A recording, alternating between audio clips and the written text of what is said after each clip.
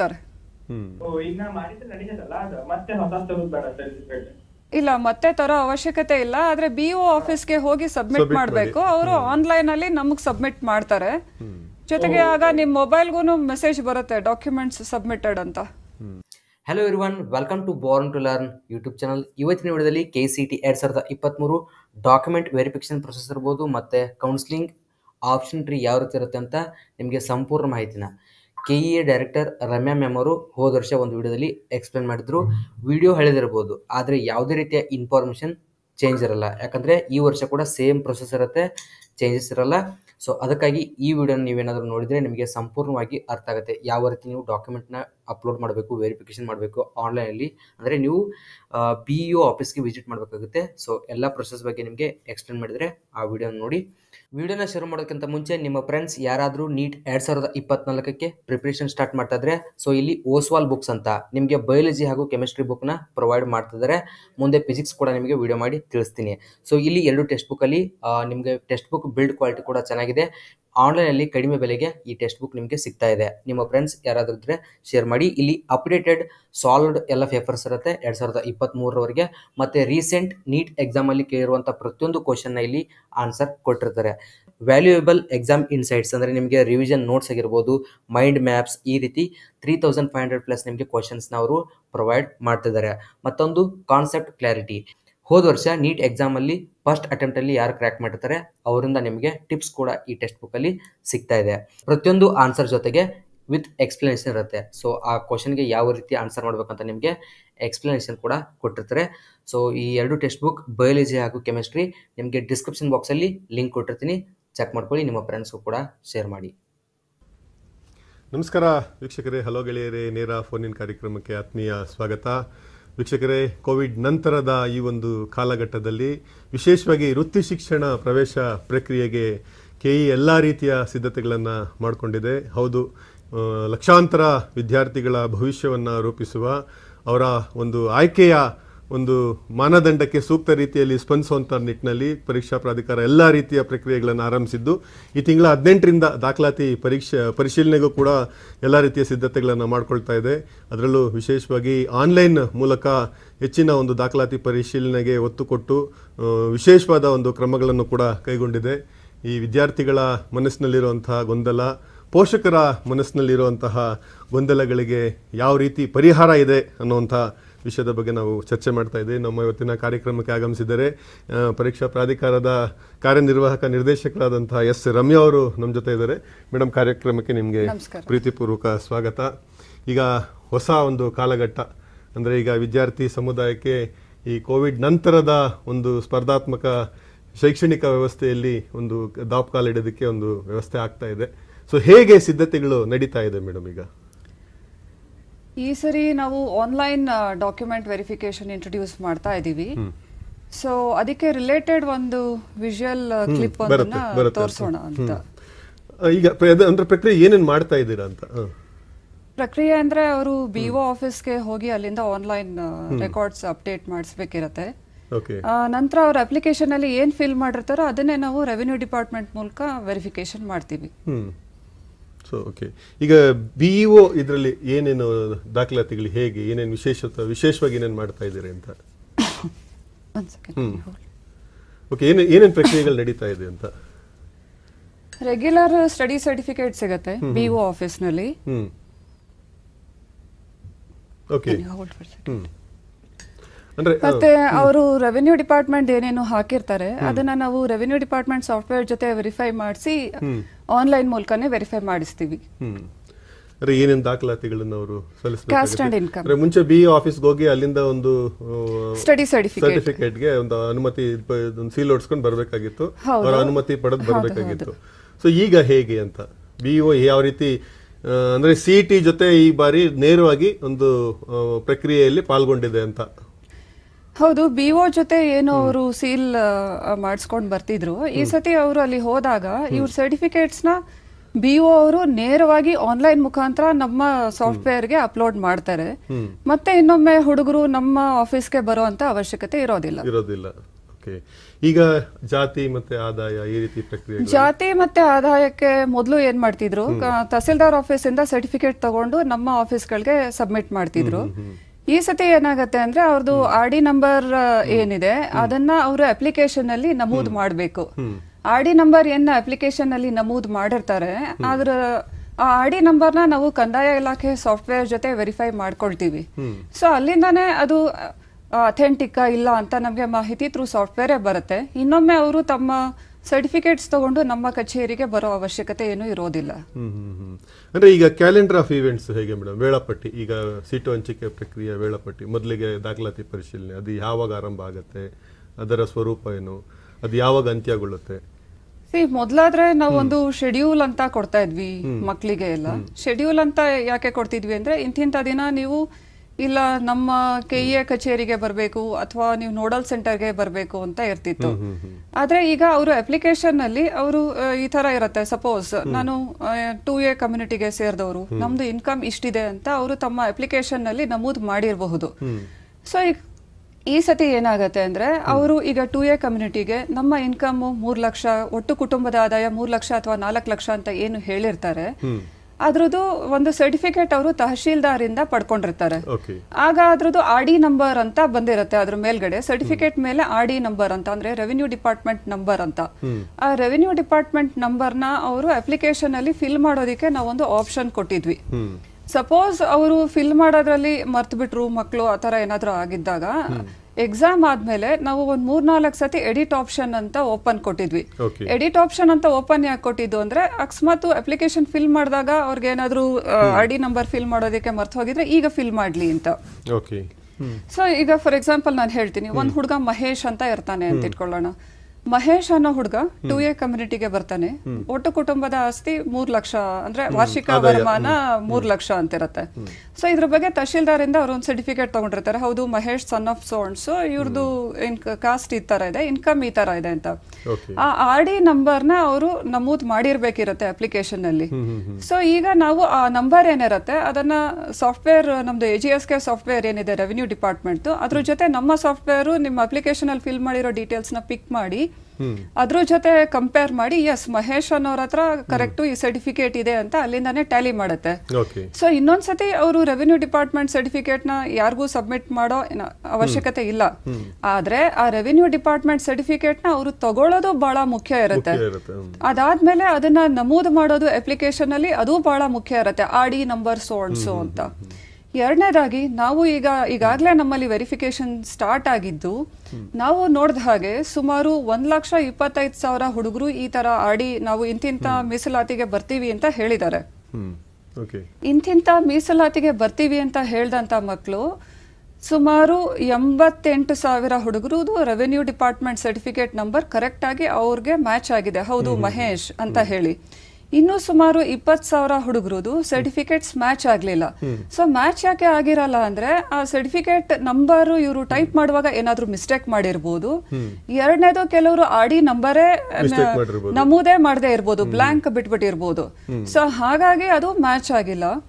ಈಗ KEA ಇಂದ ನಾವು ಏನು ಯೋಚನೆ ಮಾಡ್ತಿದೀವಿ ಅಂದ್ರೆ ಈ ಕಾಸ್ಟ್ ಇನ್ಕಮ್ ಇದಿಷ್ಟು ಯಾವ್ದು ಮ್ಯಾಚ್ ಆಗ್ಲಿಲ್ಲ, ಅವ್ರದ್ದು ಲಿಸ್ಟ್ ಇವತ್ ಸಾಯಂಕಾಲ ಇಲ್ಲ ನಾಳೆ ಬೆಳಗ್ಗೆ ನಮ್ಮ ವೆಬ್ಸೈಟ್ ನಲ್ಲಿ ನಾವು ರಿಲೀಸ್ ಮಾಡಿ ಎಡಿಟ್ ಆಪ್ಷನ್ ಕೊಡ್ತೀವಿ.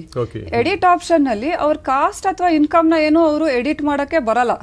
ಈಗ ಏನು ಅವ್ರು ಕ್ಲೈಮ್ ಮಾಡಿದ್ದಾರೆ, ಈಗ ನಾನು 2A ನಮ್ದು ಒಟ್ಟು ಕುಟುಂಬದ ಆಸ್ತಿ 3 ಲಕ್ಷ ಅಂತ ಈಗ ಏನ್ ಕ್ಲೈಮ್ ಮಾಡಿದ್ದಾರೆ ಅದನ್ನ ಅವರು ಚೇಂಜ್ ಏನು ಮಾಡಕ್ ಬರಲ್ಲ.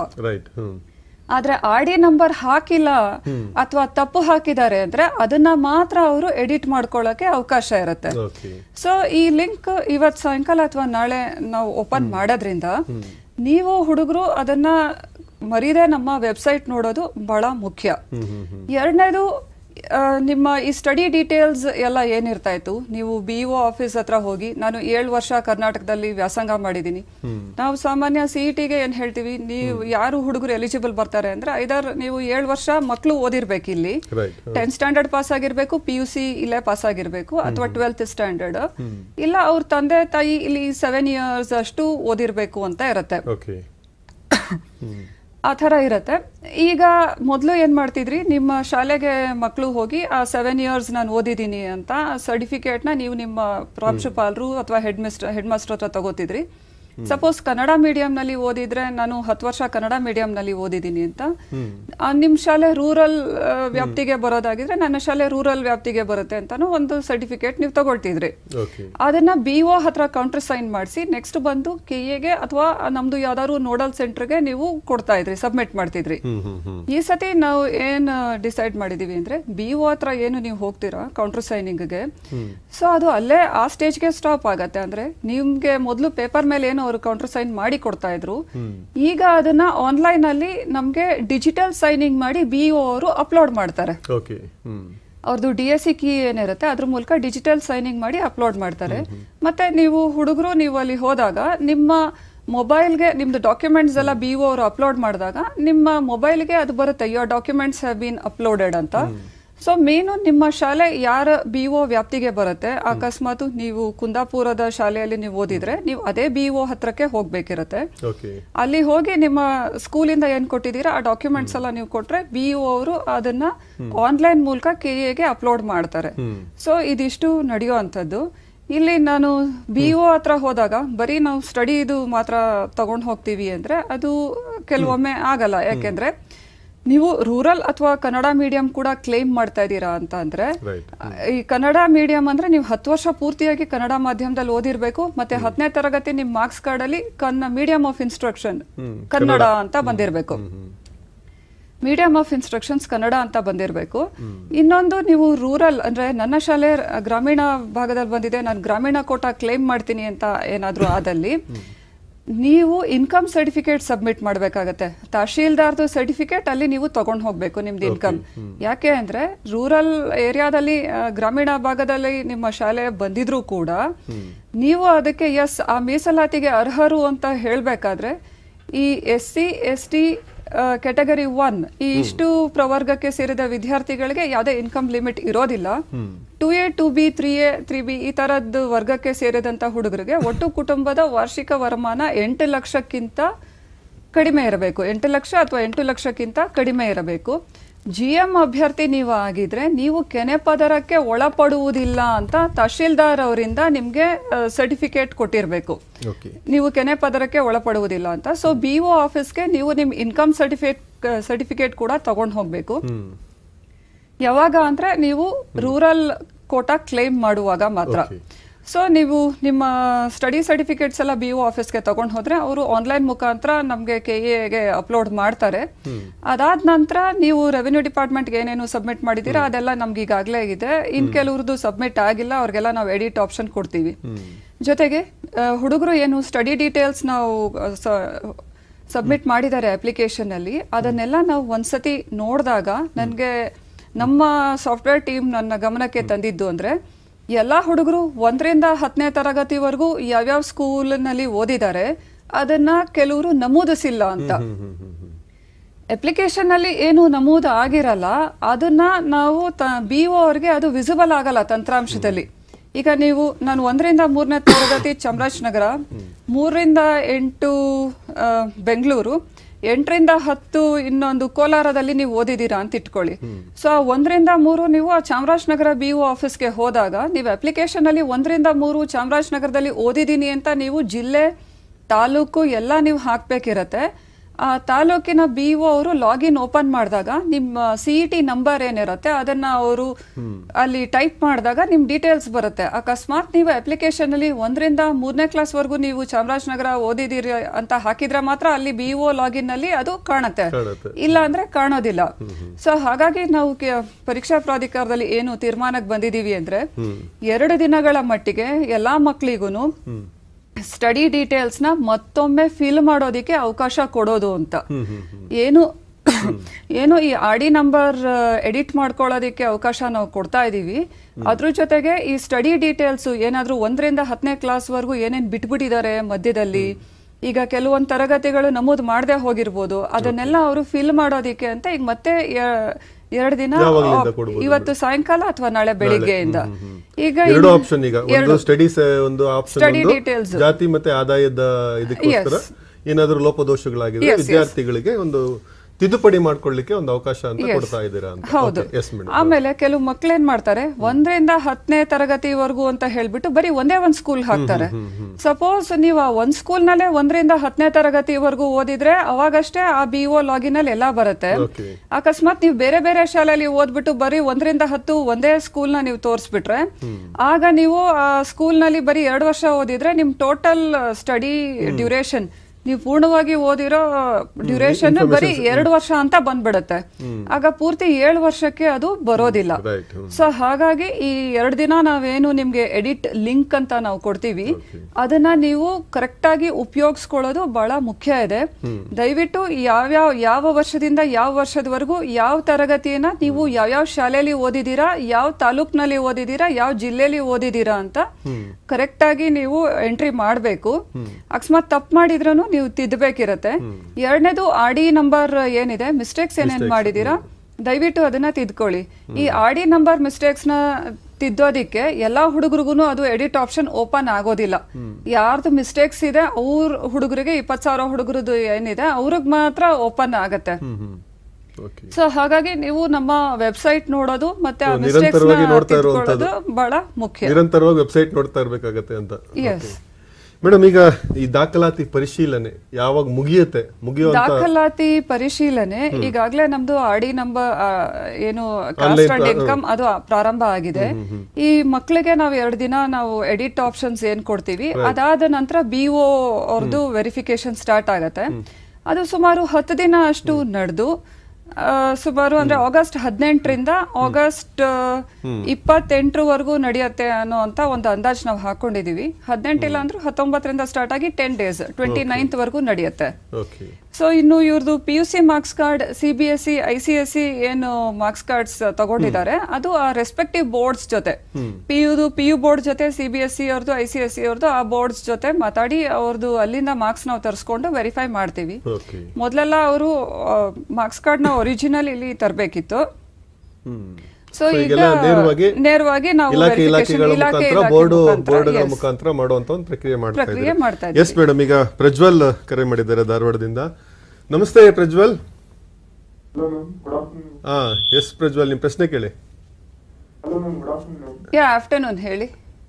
ನಾವು 2022 CET ಎಕ್ಸಾಮ್ ಬರಬೇಕಾದ್ರೆ ಸೀಟ್ ಸೆಕೆಂಡ್ ಎಕ್ಸ್ಟೆಂಡೆಡ್ ರೌಂಡ್ ಅಲ್ಲಿ ಸೀಟ್ ಅಲಾಟ್ ಆಗಿತ್ತು ಮ್ಯಾಮ್. ನಮಗೆ ಹಾರ್ಟಿಕಲ್ಚರ್ ಕಾಲೇಜ್ ಇತ್ತು. ನಾವು ಹೋಗಸ್ ಅಡ್ಮಿಷನ್ ತಗೊಂಡಿದ್ದೇವೆ ಮ್ಯಾಮ್. ನಾವು ಈಗ 2023 ಅಲ್ಲಿ ಮತ್ತೆ CET ಬರೆದಿದ್ದೇವೆ ma'am. Engineering to pursue engineering. Okay. ಮತ್ತೆ ಆಮೇಲೆ ನಾವು ಕ್ಯಾನ್ಸಲ್ 2021 ಸೀಟ್ ಕಾಲೇಜಲ್ಲಿ ಕ್ಯಾನ್ಸಲ್ ಮಾಡಿದ್ದೇವೆ ಮ್ಯಾಮ್. ಎಸ್ ಹೇಳಿ, ಏನ್ ಆಗ್ಬೇಕು ಅಂತ ಈಗ? ಸೊ ಈಗ ಮೋಸ್ಟ್ಲಿ ನಿಮ್ ಕ್ವೆಶ್ಚನ್ ನಾವು ಎಲಿಜಿಬಲ್ ಇಲ್ವಾ ER ಗೆ ಅಂತ ಇರುತ್ತೆ. ನಮ್ಮ ರೂಲ್ಸ್ ಈ ತರ ಇರುತ್ತೆ. ನಿಮ್ಗೆ ಸೀಟ್ ಅಲಾಟ್ ಆಗಿ ಅಂದ್ರೆ ಯಾವ ಡಿಸಿಪ್ಲಿನ್ ನಲ್ಲಿ ಅಲಾಟ್ ಆಗಿದೆ ಅಂದ್ರೆ ಇಂಜಿನಿಯರಿಂಗ್ ನಲ್ಲಿ ಅಲಾಟ್ ಆಗಿದ್ರೆ ನೀವು ಸೀಟ್ ನ ಇನ್ ಟೈಮ್ ನಾವು ಒಂದು ಟೈಮ್ ಶೆಡ್ಯೂಲ್ ಕೊಟ್ಟಿರ್ತೀವಿ. ಆ ಟೈಮ್ ಶೆಡ್ಯೂಲ್ ಒಳಗೆ ನೀವು ಕ್ಯಾನ್ಸಲ್ ಮಾಡಿದ್ರೆ ನೀವು ಈ ವರ್ಷ ಇಂಜಿನಿಯರಿಂಗ್ಗೆ ಎಲಿಜಿಬಲ್ ಬರ್ತೀರಾ. ಅಕಸ್ಮಾತ್ ನೀವು ಅಡ್ಮಿಷನ್ ಮಾಡ್ಕೊಂಡು ಆಮೇಲೆ ಬಿಟ್ಬಿಟ್ಟಿದ್ರೆ ಈಗ ನೀವು ಇಂಜಿನಿಯರಿಂಗ್ಗೆ ಎಲಿಜಿಬಲ್ ಬರಲ್ಲ. ನಮ್ಮಲ್ಲಿ CET ಬರೆಯೋ ಹುಡುಗರಿಗೆ ಬೇರೆ ಸುಮಾರು 5-6 ಕೋರ್ಸಸ್ಗೆ eligible ಬರ್ತಾರವರು. Engineering, veterinary, BSc AG, B pharma, naturopathy, ಯೋಗ ಅಂತ. ಸಪೋಸ್ ಇಂಜಿನಿಯರಿಂಗ್ ತಗೊಂಡು ನೀವು ಬಿಟ್ಬಿಟ್ಟಿದ್ದೀರಾ ಅಂದ್ರೆ ಅಡ್ಮಿಷನ್ ಸ್ಟೇಜ್ ವರ್ಗೂ ಹೋಗಿ ಅಥವಾ ನಮ್ ಡ್ಯೂ ಡೇಟ್ ಏನು ಕ್ಯಾನ್ಸಲೇಷನ್ಗೆ ಇತ್ತು ಆ ಡೇಟ್ ನ ದಾಟ್ಕೊಂಡು ನೀವು ಬಿಟ್ಬಿಟ್ರಿ ಅಂದ್ರೆ ಈಗ ಇಂಜಿನಿಯರಿಂಗ್ಗೆ ನೀವು ಎಲಿಜಿಬಲ್ ಬರಲ್ಲ, ಬೇರೆ ಕೋರ್ಸಸ್ಗೆ ಎಲಿಜಿಬಲ್ ಬರ್ತೀರಾ.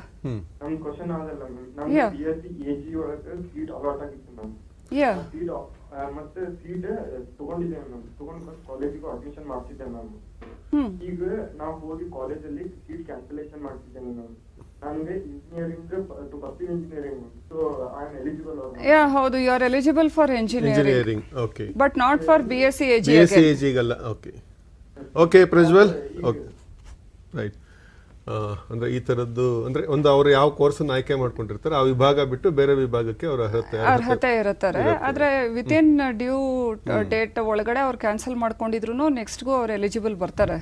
ಆದ್ರೆ ಡ್ಯೂ ಡೇಟ್ ದಾಟ್ಕೊಂಡು ಕ್ಯಾನ್ಸಲ್ ಮಾಡಿದ್ರೆ ಆ ಕೋರ್ಸ್ ಬಿಟ್ಟು ಬೇರೆ ಕೋರ್ಸಸ್ಗೆ ಎಲಿಜಿಬಲ್ ಬರ್ತಾರೆ. ಈಗ ತುಂಬಾ ಜನ ವಿದ್ಯಾರ್ಥಿಗಳು ನಿರೀಕ್ಷೆ ಮಾಡ್ತಾ ಇರುವಂತದ್ದು ಸೀಟ್ ಮ್ಯಾಟ್ರಿಕ್ಸ್ ಇದು ಯಾವಾಗ ಅನೌನ್ಸ್ ಆಗತ್ತೆ, ಮತ್ತೆ ಫೀಸ್ ಸ್ಟ್ರಕ್ಚರ್, ಶುಲ್ಕ ಒಂದು ಇದು ವಿಭಾಗದ ಒಂದು ಯಾವ ರೀತಿ ಸ್ಲ್ಯಾಬ್ಗಳಿರ್ತವೆ ಈ ಬಾರಿ ಅಂತ? Fee structure, seat matrix in about weeks time announce ಆಗುತ್ತೆ ಅಂತ ನಾವು ಎಕ್ಸ್ಪೆಕ್ಟ್ ಮಾಡ್ತೀನಿ. ಸೊ ಅದನ್ನ ನಮ್ಮ ವೆಬ್ಸೈಟ್ ಅಲ್ಲಿ ಅವರು ನೋಡಬಹುದು. ಪ್ರಕ್ರಿಯೆ ನಡೀತಾ ಇದೆ, ಪ್ರಕ್ರಿಯೆ ಚಾಲ್ತಿಯಲ್ಲಿದೆ. ಇನ್ ಅಬೌಟ್ ವೀಕ್ಸ್ ಟೈಮ್ ಅದು ನಮ್ಮ ವೆಬ್ಸೈಟ್ ನಲ್ಲಿ ಅನೌನ್ಸ್ ಕೂಡ ಆಗತ್ತೆ, ಸೀಟ್ ಮ್ಯಾಟ್ರಿಕ್ಸ್ ಮತ್ತು ಈ ವರ್ಷದ ಶುಲ್ಕ ಏನಿದೆ ಅದು. ಓಕೆ, ಅಂದ್ರೆ ಈ ಬಾರಿ ಅಂದ್ರೆ ಒಟ್ಟಾರೆ ಈ ಪ್ರಕ್ರಿಯೆಯನ್ನು ಯಾವಾಗ ಮುಗಿಸ್ಬೇಕು ಅನ್ನುವಂತ ಒಂದು ಶೆಡ್ಯೂಲ್ ಮಾಡ್ಕೊಂಡಿದ್ದೀರಾ? ಯಾವಾಗ ಮುಗಿಬಹುದು? ಈಗ ನಾವು ಮಂತ್ ಎಂಡ್ ಒಳಗಡೆ ದಾಖಲಾತಿ ಪರಿಶೀಲನೆ ಆಗತ್ತೆ, ಆ ನಂತರದ ಒಂದು ಪ್ರಕ್ರಿಯೆಗಳು ಯಾವಾಗ ಆಗಬಹುದು ಅಂತ? ದಾಖಲಾತಿ ಪ್ರಕ್ರಿಯೆ ನಂತರ ನಮ್ಮಲ್ಲಿ 2 ರೌಂಡ್ಸ್ ಇರುತ್ತೆ. ಒಂದು ಆಪ್ಷನ್ ಎಂಟ್ರಿ ರೌಂಡ್ ಅಂತ. ಸೊ ಆಪ್ಷನ್ ಎಂಟ್ರಿ ಅಂದ್ರೆ ಸಾಮಾನ್ಯ ಎಲ್ಲಾ ಟೈಮಲ್ಲೂ ನಾವ್ ಇದನ್ನ ಹೇಳ್ತೀವಿ, ಮಕ್ಕಳು ಏನು ಅವ್ರ ಕಾಲೇಜಸ್ ಇರುತ್ತೆ, ಅವರು ಇಷ್ಟವಾದ ಕೋರ್ಸ್ಗಳು, ಅವ್ರಿಗೆ ಇಷ್ಟಪಡುವಂತ ಕಾಲೇಜ್ಗಳು, ಅದನ್ನ ಒಂದು ಪ್ರಯಾರಿಟಿ ವೈಸ್ ಅವ್ರು ಎಂಟ್ರಿ ಮಾಡ್ತಾ ಹೋಗ್ಬೇಕು. ಸಪೋಸ್ ಯಾರಿಗಾದ್ರೂ BMS ಕಾಲೇಜ್ ಫಸ್ಟ್ ಚಾಯ್ಸ್ ಅಂತ ಆಗಿದ್ರೆ, ಅವರು BMS ಅಲ್ಲಿ ಕಂಪ್ಯೂಟರ್ ಸೈನ್ಸ್ ನನಗೆ ಬೇಕು ಅಂತ ಅವ್ರಿಗೆ ಅನ್ಸಿದ್ರೆ ಅವ್ರು ಅದನ್ನೇ ಫಸ್ಟ್ ಆಪ್ಷನ್ ಅಂತ ಹಾಕ್ಬೇಕು. ಎರಡನೇದಾಗಿ RV ಕಾಲೇಜ್ ಅಲ್ಲಿರೋ ಮೆಕ್ಯಾನಿಕಲ್ ನನಗೆ ಬಹಳ ಇಷ್ಟ ಅಂತಾರೆ, ಅದನ್ನೇ ಸೆಕೆಂಡ್ ಚಾಯ್ಸ್ ಹಾಕ್ಬೇಕು, ಸೆಕೆಂಡ್ ಪ್ರಿಯಾರಿಟಿ ಆಗಿ. ಈ ತರ ಅವ್ರಿಗೆ ಎಲ್ಲಾ ಕಾಲೇಜಸ್ನು ಮತ್ತು ಇಲ್ಲ ಎಷ್ಟು ಬೇಕೋ ಅಷ್ಟು ಕಾಲೇಜಸ್ನ ಈ ತರ ಪ್ರಿಯಾರಿಟಿಯಲ್ಲಿ ಅವರು ಎಂಟ್ರಿ ಮಾಡ್ತಾ ಹೋಗ್ಬೇಕು. ಇದನ್ನ ಆಪ್ಷನ್ ಎಂಟ್ರಿ ರೌಂಡ್ ಅಂತ ಹೇಳ್ತೀವಿ. ಈ ಆಪ್ಷನ್ ಎಂಟ್ರಿ ರೌಂಡ್ ಅಲ್ಲಿ ಎಷ್ಟೊಂದು ಹುಡುಗರು ಏನು ತಪ್ಪು ಮಾಡ್ತಾರೆ ಅಂದ್ರೆ, ನನ್ಗೆ ಇದು ಬೇಕಿರ್ಲಿಲ್ಲ, ನಾನು ಹಾಕಿದ್ದೆ, ನನ್ಗೆ ಅಲಾಟ್ ಆಗೋಯ್ತು ಅಂತ. ಸೊ ನಿಮ್ಗೆ ಏನ್ ಬಹಳ ಮುಖ್ಯ, ನಿಮ್ಗೆ ಏನ್ ಬೇಕನ್ಸುತ್ತೆ ಅಂತ ಕಾಲೇಜಸ್ನ ಮಾತ್ರ ಹಾಕಿ. ಅಕಸ್ಮಾತ್ ನಿಮ್ಗೆ ರ್ಯಾಂಕ್ ಎಲ್ಲ ಬಹಳ ಕಡಿಮೆ ಇದ್ರೆ ಅವಾಗ ಸಾಧ್ಯ ಆದಷ್ಟು ಹೆಚ್ಚಿಗೆ ಕಾಲೇಜಸ್ ಹಾಕಿ, ನಿಮ್ಗೆ ಇಂಜಿನಿಯರಿಂಗೇ ಬೇಕು ಅನ್ನೋ ಹಾಗಿದ್ರೆ. ಸೊ ಆತರ ಇಲ್ಲ ಅಂದ್ರೆ ಸೀಟೇ ಸಿಗದೆ ಹೋಗಬಹುದು. ಇಲ್ಲ ಇಂಥ ನಿಮ್ ಪರ್ಟಿಕ್ಯುಲರ್ ಇದ್ರೆ ಇಂಥ ಕಾಲೇಜಲ್ಲಿ ಇಂಥ ಸೀಟ್ಸ್ ಬೇಕು, ಮಿಕ್ಕಿದ್ದು ನನಗೆ ಬೇಡ ಅನ್ನೋಂಗಿದ್ರೆ ಅಷ್ಟನ್ನ ಮಾತ್ರ ನೀವು ಚೂಸ್ ಮಾಡ್ಕೊಳ್ಳಿ. ಸೊ ಆಯ್ಕೆ ನಿಮ್ದು. ಆ ಪ್ರಯಾರಿಟಿ ಮೇಲೆ ನೀವು ಒಂದು ಲಿಸ್ಟ್ ಏನ್ ಮಾಡಿ ಹಾಕ್ತೀರಾ, ಆ ಲಿಸ್ಟ್ ನ ನಿಮ್ಗೆ ಆ ಲಿಸ್ಟ್ ಪ್ರಕಾರ ಒಂದು ಮಾಕ್ ಅಲಾಟ್ಮೆಂಟ್ ಅಂತ ನಾವು ಮಾಡ್ತೀವಿ. ಮಾಕ್ ರೌಂಡ್ ಅಂದ್ರೆ ನಾವು ಸುಮ್ನೆ ಅದು ಕರೆಕ್ಟ್ ಅಲ್ಲ, ಸುಮ್ನೆ ಹಾಗೆ ಹೇಗೆ ಮಾಕ್ ಅಂತ ಹುಡುಗರು ಏನು ಚಾಯ್ಸ್ ಆಪ್ಷನ್ ಎಂಟ್ರೀಸ್ ಮಾಡಿದ್ದಾರೆ ಅದ್ರ ಪ್ರಕಾರ ಅವ್ರಿಗೆ ರಿಸಲ್ಟ್ ರನ್ ಮಾಡಿದ್ರೆ ಯಾವ ಸೀಟು ಸಿಕ್ಕುತ್ತೆ ಅಂತ ಅವ್ರಿಗೆ ಗೊತ್ತಾಗತ್ತೆ. ಸೊ ಈ ಮಾಕ್ ಅಲ್ಲಿ ನೀವು ನೋಡ್ಕೊಳ್ಳಿ ಮಿಸ್ಟೇಕ್ಸ್ ಏನ್ ಮಾಡಿದೀವಿ ಇಲ್ಲ ಅಂತ. ಮಾಕ್ ಅಲಾಟ್ಮೆಂಟ್ ಅಲ್ಲಿ ಗೊತ್ತಾಗತ್ತಲ್ಲ ನಿಮ್ದು ಕರೆಕ್ಟ್ ಆಗಿ ನಿಮ್ಗೆ ಬೇಕಾಗಿರುವಂತ ಆಪ್ಷನ್ಸ್ ನೀವು ಹಾಕಿದೀರಾ ಇಲ್ಲ ಅಂತ. ಅದಾದ್ಮೇಲೆ ಒಂದು ದಿನ ಟೈಮ್ ಕೊಡ್ತೀವಿ, ಅವರು ಏನು ಪ್ರಯಾರಿಟಿ ಮೇಲೆ ಕಾಲೇಜಸ್ ಸೀಟ್ಸ್ ಎಂಟ್ರಿ ಮಾಡಿದಾರೆ ಕೋರ್ಸಸ್ ಅದನ್ನ ತಿದ್ಕೊಳ್ಳೋದಿಕ್ಕೆ ಅಂತ. ಅದಾದ್ಮೇಲೆ ರೆಗ್ಯುಲರ್ ಅಲಾಟ್ಮೆಂಟ್ ಆಗತ್ತೆ ನಮ್ದು. ಆ ಅಲಾಟ್ಮೆಂಟ್ ಅಲ್ಲಿ ಮುಖ್ಯವಾಗಿ ಹುಡುಗರದು ಮೆರಿಟ್ ಮತ್ತೆ ಅವ್ರ ಮೀಸಲಾತಿಗಳು ಮತ್ತೆ ಅವರು ಆಪ್ಷನ್ಸ್ ಅಲ್ಲಿ ಪ್ರಯಾರಿಟಿ ಮೇಲೆ ಏನು ಕೇಳಿದ್ದಾರೆ ಆ 3 ಸಾಫ್ಟ್ವೇರ್ ಕಂಬೈನ್ ಮಾಡಿ ಅವ್ರಿಗೆ ಸೀಟ್ ಅಲಾಟ್ ಮಾಡುತ್ತೆ. ಕೆಲವು ಸತಿ ಏನಾಗತ್ತೆ, ನಮ್ಗೆ ಕೆಲವು ಹುಡುಗರು ಹೇಳ್ತಾರೆ ನಾನು ಅವನ್ಗಿಂತಾನು ಹೆಚ್ಚಿಗೆ ಮಾರ್ಕ್ಸ್ ತೆಗ್ದಿದ್ದೀನಿ ಆದ್ರೆ ನನಗೆ ಆ ಕಾಲೇಜಲ್ಲಿ ಸಿಕ್ಕಿಲ್ಲ, ಇವನ್ಗೆ ಹೇಗೆ ಸೀಟ್ ಸಿಕ್ತು ಅಂತ. ಆ ಹುಡುಗನ್ಗೆ ಹೇಗೆ ಸೀಟ್ ಸಿಕ್ಕಿರತ್ತೆ ಅಂದ್ರೆ ಅವನು ಆ ಕಾಲೇಜ್ನ ಫಸ್ಟ್ ಹಾಕ್ಬಿಟ್ಟಿರ್ತಾನೆ. ನಿಮ್ಗೆ ಈ ಕಾಲೇಜ್ ಬಹಳ ಇಷ್ಟ ಇದ್ರು ನೀವು ಅದನ್ನ 10ನೇ ಪ್ಲೇಸ್ ಅಲ್ಲಿ ಹಾಕಿರ್ತೀರಾ. ಸೊ ಹಾಗಾಗಿ ನಿಮ್ಗೆ ಮೆರಿಟ್ ಇದೆ, ನಿಮ್ಗೆ ಮೀಸಲಾತಿ ಇದೆ, ಆದ್ರೆ ಆಪ್ಷನ್ ಅಲ್ಲಿ ನಿಮಗ್ ಬೇಕಿರೋ ಕಾಲೇಜ್ನ ನೀವು ಲಾಸ್ಟ್ 10th 11th ಅಲ್ಲಿ ಹಾಕಿರೋದ್ರಿಂದ ನಿಮ್ಗೆ ಅದು ಸಿಕ್ಕಿರೋಲ್ಲ ಅಂತ. So allotment it's a combination of 3. ಒಂದು ನೀವು ಹಾಕಿರೋ ಆಯ್ಕೆಗಳು, ಪ್ರಯಾರಿಟೀಸ್ ಮೇಲೆ ಹಾಕಿರೋ ಕಾಲೇಜಸ್ ಕೋರ್ಸು. ಎರಡನೇದು ನೀವು ನಿಮ್ಗೆ ಎಲಿಜಿಬಲ್ ಇರೋಂತ ಮೀಸಲಾತಿ. ಮೂರನೇದು ನಿಮ್ಮ ಮೆರಿಟ್. ಸೊ 3 ಕಂಬೈನ್ ಆಗಿ ಅಲಾಟ್ ಆಗತ್ತೆ. ಹಾಗಾಗಿ ಎಲ್ಲಾನು ನೀವು ಕೇರ್ಫುಲ್ ಆಗಿ ಆಪ್ಷನ್ ಎಂಟ್ರೀಸ್ ಮಾಡಬೇಕು. ಸೀಟ್ ಅಲಾಟ್ಮೆಂಟ್ ಆದ್ಮೇಲೆ ನಾವು ಇಷ್ಟು ಟೈಮ್ ಅಂತ ಕೊಟ್ಟಿರ್ತೀವಿ, ಅಷ್ಟು ಟೈಮ್ ನಲ್ಲಿ ಫೀಸ್ ಕಟ್ಟಿಬಿಟ್ಟು ನೀವು ಅಡ್ಮಿಷನ್ ಮಾಡ್ಕೋಬೇಕು. ಈ ಆಪ್ಷನ್ ಎಂಟ್ರಿ ಆಗಿ ಸೀಟ್ ಅಲಾಟ್ಮೆಂಟ್ ಆದ್ಮೇಲೆ ಹುಡುಗರಿಗೆ ಸಾಮಾನ್ಯ 4 ಚಾಯ್ಸಸ್ ಇರುತ್ತೆ. 4 ಚಾಯ್ಸ್ 1 ಅಂದ್ರೆ ನನಗೆ ಅಲಾಟ್ ಆಗಿರೋ ಸೀಟು ನನಗೆ ಕರೆಕ್ಟ್ ಇದೆ, ನಾನು ಅಡ್ಮಿಷನ್ ಮಾಡ್ಕೋತೀನಿ ಅಂತ ನೀವು ಚಾಯ್ಸ್ 1 ಹಾಕಿದ್ರೆ.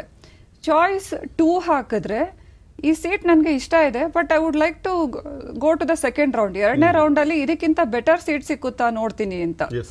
ಮೂರನೇದು ನನಗೆ ಈ ಸೀಟ್ ಇಷ್ಟ ಇಲ್ಲ, ನಾನು ಇದನ್ನ ಬಿಟ್ಬಿಟ್ಟು ಮತ್ತೆ ನೆಕ್ಸ್ಟ್ ರೌಂಡ್ ಅಲ್ಲಿ ಪಾರ್ಟಿಸಿಪೇಟ್ ಮಾಡ್ತೀನಿ ಅಂತ. 4ನೇ ಚಾಯ್ಸ್ ಏನಂದ್ರೆ ನನಗೆ ಏನು ಇಲ್ಲಿ ರೌಂಡ್ಸ್ ಕಂಟಿನ್ಯೂ ಮಾಡೋದ್ರಲ್ಲಿ ಇಷ್ಟ ಇಲ್ಲ, ನಾನು ಎಕ್ಸಿಟ್ ಆಗ್ತೀನಿ ಅಂತ. ಕೆಲವು ಸತಿ ಮಕ್ಳೇನ್ ಹೇಳ್ತಾರೆ, ನನ್ಗೆ ಚಾಯ್ಸ್ 4 ನನ್ಗೆ ಗೊತ್ತಿಲ್ಲದೆ ಹಾಕ್ಬಿಟ್ಟೆ, ನಾನು ಎಕ್ಸಿಟ್ ಆಗ್ಬಿಟ್ಟೆ ಅಂತ. ಎಕ್ಸಿಟ್ ಆದವ್ರಿಗೆ ಮತ್ತೆ ವಾಪಸ್ಸು ಇನ್ನು ಮಾಡ್ಕೊಳ್ಳೋ ವ್ಯವಸ್ಥೆ ಸಾಫ್ಟ್ವೇರ್ ನಲ್ಲಿ ಇಲ್ಲ, ಮತ್ತೆ ನಮ್ ರೂಲ್ಸ್ ಪರ್ಮಿಟ್ ಮಾಡಲ್ಲ. ಸೊ ಚಾಯ್ಸ್ 4 ಕೊಡುವಾಗ ನೀವು ಕೇರ್ಫುಲ್ ಆಗಿ ಕೊಡಬೇಕು. ಆಮೇಲೆ ಚಾಯ್ಸ್ 2 ಕೊಡುವಾಗ್ಲೂ ನೀವು ಕೇರ್ಫುಲ್ ಆಗಿ ಕೊಡಬೇಕು. ಕೆಲವು ಸತಿ ಮಕ್ಳು ಏನ್ ಹೇಳ್ತಾರೆ, ಮೊದಲನೇದು ನಂಗೆ ಸಿಕ್ಕಿತ್ತು, ನಂಗೆ ಅದೇ ಸರಿ ಇತ್ತು, ನಾನು ಸೆಕೆಂಡ್ ರೌಂಡ್ ನೋಡೋಣ ಅಂತ ಬಂದೆ, ಸರಿ ಇಲ್ಲದೆ ಇರೋದು ಸಿಕ್ಬಿಡ್ತು ನನಗೆ ಅಂತ. ಸೆಕೆಂಡ್ ನಿಮ್ಗೆ ಫಸ್ಟ್ ಟೈಮ್ ಏನ್ ಸಿಕ್ಕಿರತ್ತೆ ಅದಕ್ಕಿಂತ ಬೆಟರ್ ಇರೋದ್ ಮಾತ್ರ ನಿಮ್ಗೆ ಸೆಕೆಂಡ್ ಸಿಗೋದು. ಅದಕ್ಕಿಂತ ಬೆಟರ್ ಇರೋದನ್ನ ಸಾಫ್ಟ್ವೇರ್ ಡಿಸೈಡ್ ಮಾಡಲ್ಲ, ನೀವು ಡಿಸೈಡ್ ಮಾಡಿರ್ತೀರ. ಅಂದ್ರೆ ನಿಮ್ಗೆ ಈಗ ನೀವು ಹಾಕಿರೋ ಪ್ರಿಯಾರಿಟೀಸ್ ಅಲ್ಲಿ 10ನೇ ನಂಬರ್ ಅಲ್ಲಿರೋ ಕಾಲೇಜು ಕೋರ್ಸು ನಿಮ್ಗೆ ಅಲಾಟ್ ಆಗಿದೆ ಅಂತ ಅನ್ಕೊಳ್ಳೋಣ. 10ನೇ ನಂಬರ್ ಅಲ್ಲಿರೋ ಕಾಲೇಜು ಕೋರ್ಸು ಅಲಾಟ್ ಆದ್ರೆ ನೀವು ಸೆಕೆಂಡ್ ರೌಂಡ್ಗೆ ಈ ಸೀಟ್ ನ ಹೋಲ್ಡ್ ಮಾಡಿ ಪ್ರೊಸೀಡ್ ಆಗ್ತೀನಿ ಅಂದ್ರೆ 11ರಿಂದ ಕೆಳಗಡೆ ಇರೋದೆಲ್ಲ ವ್ಯಾನಿಶ್ ಆಗತ್ತೆ, ಸಾಫ್ಟ್ವೇರ್ ತೆಗೆದ್ಬಿಡತ್ತೆ. ನಿಮ್ ಪ್ರಕಾರ ಇದಕ್ಕಿಂತ ಏನು ಬೆಟರ್ ಇದೆ 1 to 9 ನೀವೇ ಹಾಕಿರೋಂಥದ್ದು, ಅವು ಮಾತ್ರ ಅಲಾಟ್ ಆಗತ್ತೆ. ಸೊ ಹಾಗಾಗಿ ನೀವು ಕ್ಯಾರಿ ಸೀಟ್ ಇಟ್ಕೊಂಡು ಮುಂದಕ್ಕೆ ಹೋಗ್ತೀವಿ ಅಂದಾಗ ನೋಡಿ ನಿಮ್ಗೆ ಏನು ಈ ಸೀಟ್ ಅಲಾಟ್ ಆಗಿದೆ ಅದ್ರ ಮೇಲ್ಗಡೆ ಇರೋವೆಲ್ಲ ನಿಮ್ಗೆ ಕರೆಕ್ಟ್ ಆಗಿದೆಯಾ, ಅಕಸ್ಮಾತ್ ಅವೇನಾದ್ರೂ ಸಿಕ್ಬಿಟ್ರೆ ನಿಮ್ಗೆ ಓಕೆ ಇದೆ ಅಂತ ನೋಡ್ಕೊಂಡೆ ನೀವು ಮುಂದಕ್ಕೆ ಹೋಗ್ಬೇಕು. ಎಸ್ ಮೇಡಮ್, ಈಗ ಸುಧಾ ದಾವಣಗೆರೆಯಿಂದ ಕರೆ ಮಾಡಿದ್ದಾರೆ. ನಮಸ್ತೆ ಸುಧಾ ಅವರೇ. ಹಲೋ ಸುಧಾ ಅವರೇ, ನಮಸ್ತೆ. Okay, hello. ಓಕೆ, ಸಂಪರ್ಕ ಕಡಿತ ಆಗಿದೆ. ಮೇಡಮ್, ಈಗ ಈ ಎಷ್ಟು ವಿದ್ಯಾರ್ಥಿಗಳು ಈ ಬಾರಿ ಎಲಿಜಿಬಲ್ ಆಗಿದ್ದಾರೆ? ಪರೀಕ್ಷೆ ಬರೆದಂಥವ್ರು ಎಷ್ಟು ಮಂದಿ ವಿದ್ಯಾರ್ಥಿಗಳು? ಈ ಸತಿ 2,10,000 ಅಂದ್ರೆ 2,16,000 ಜನ ವಿದ್ಯಾರ್ಥಿಗಳು ಪರೀಕ್ಷೆ ಬರೆದ್ರು. ಅದರಲ್ಲಿ ಸುಮಾರು 2,10,000 ಹುಡುಗರು, ಸಾರಿ 2,16,000 ಜನ ಹುಡುಗರು ಅಪ್ಲಿಕೇಶನ್ ಹಾಕಿದ್ರು.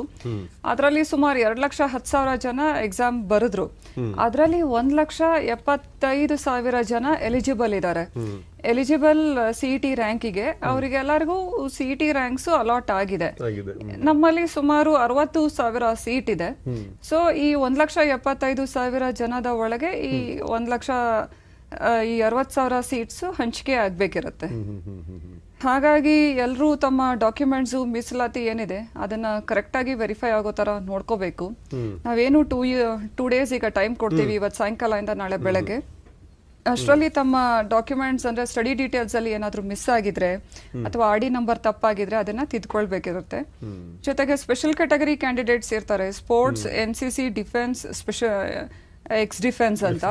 ಇದನ್ನೆಲ್ಲ ಒರಿಜಿನಲ್ ಆಗೇನೆ ನಮ್ಮ ಕಚೇರಿಗೆ ಸಬ್ಮಿಟ್ ಮಾಡಬೇಕು ಅಂತಾನೆ ಹುಡುಗರಿಗೆ ಇನ್ಸ್ಟ್ರಕ್ಷನ್ಸ್ ಇದೆ. ಒರಿಜಿನಲ್ ಆಗಿ ಯಾಕೆ ಸಬ್ಮಿಟ್ ಮಾಡ್ಬೇಕಂದ್ರೆ ಇದೆಲ್ಲ ಬೇರೆ ಇಲಾಖೆಯಿಂದ ವೆರಿಫೈ ಆಗುವಂಥದ್ದು. ಡಿಫೆನ್ಸ್ ರಕ್ಷಣಾ ಇಲಾಖೆಗೆ ಹೋಗುತ್ತೆ ಅದು ಫಾರ್ ವೆರಿಫಿಕೇಶನ್. NCC ಹೌದು, ಅದು ಡಿಫೆನ್ಸ್ಗೆನೆ ಹೋಗುತ್ತೆ.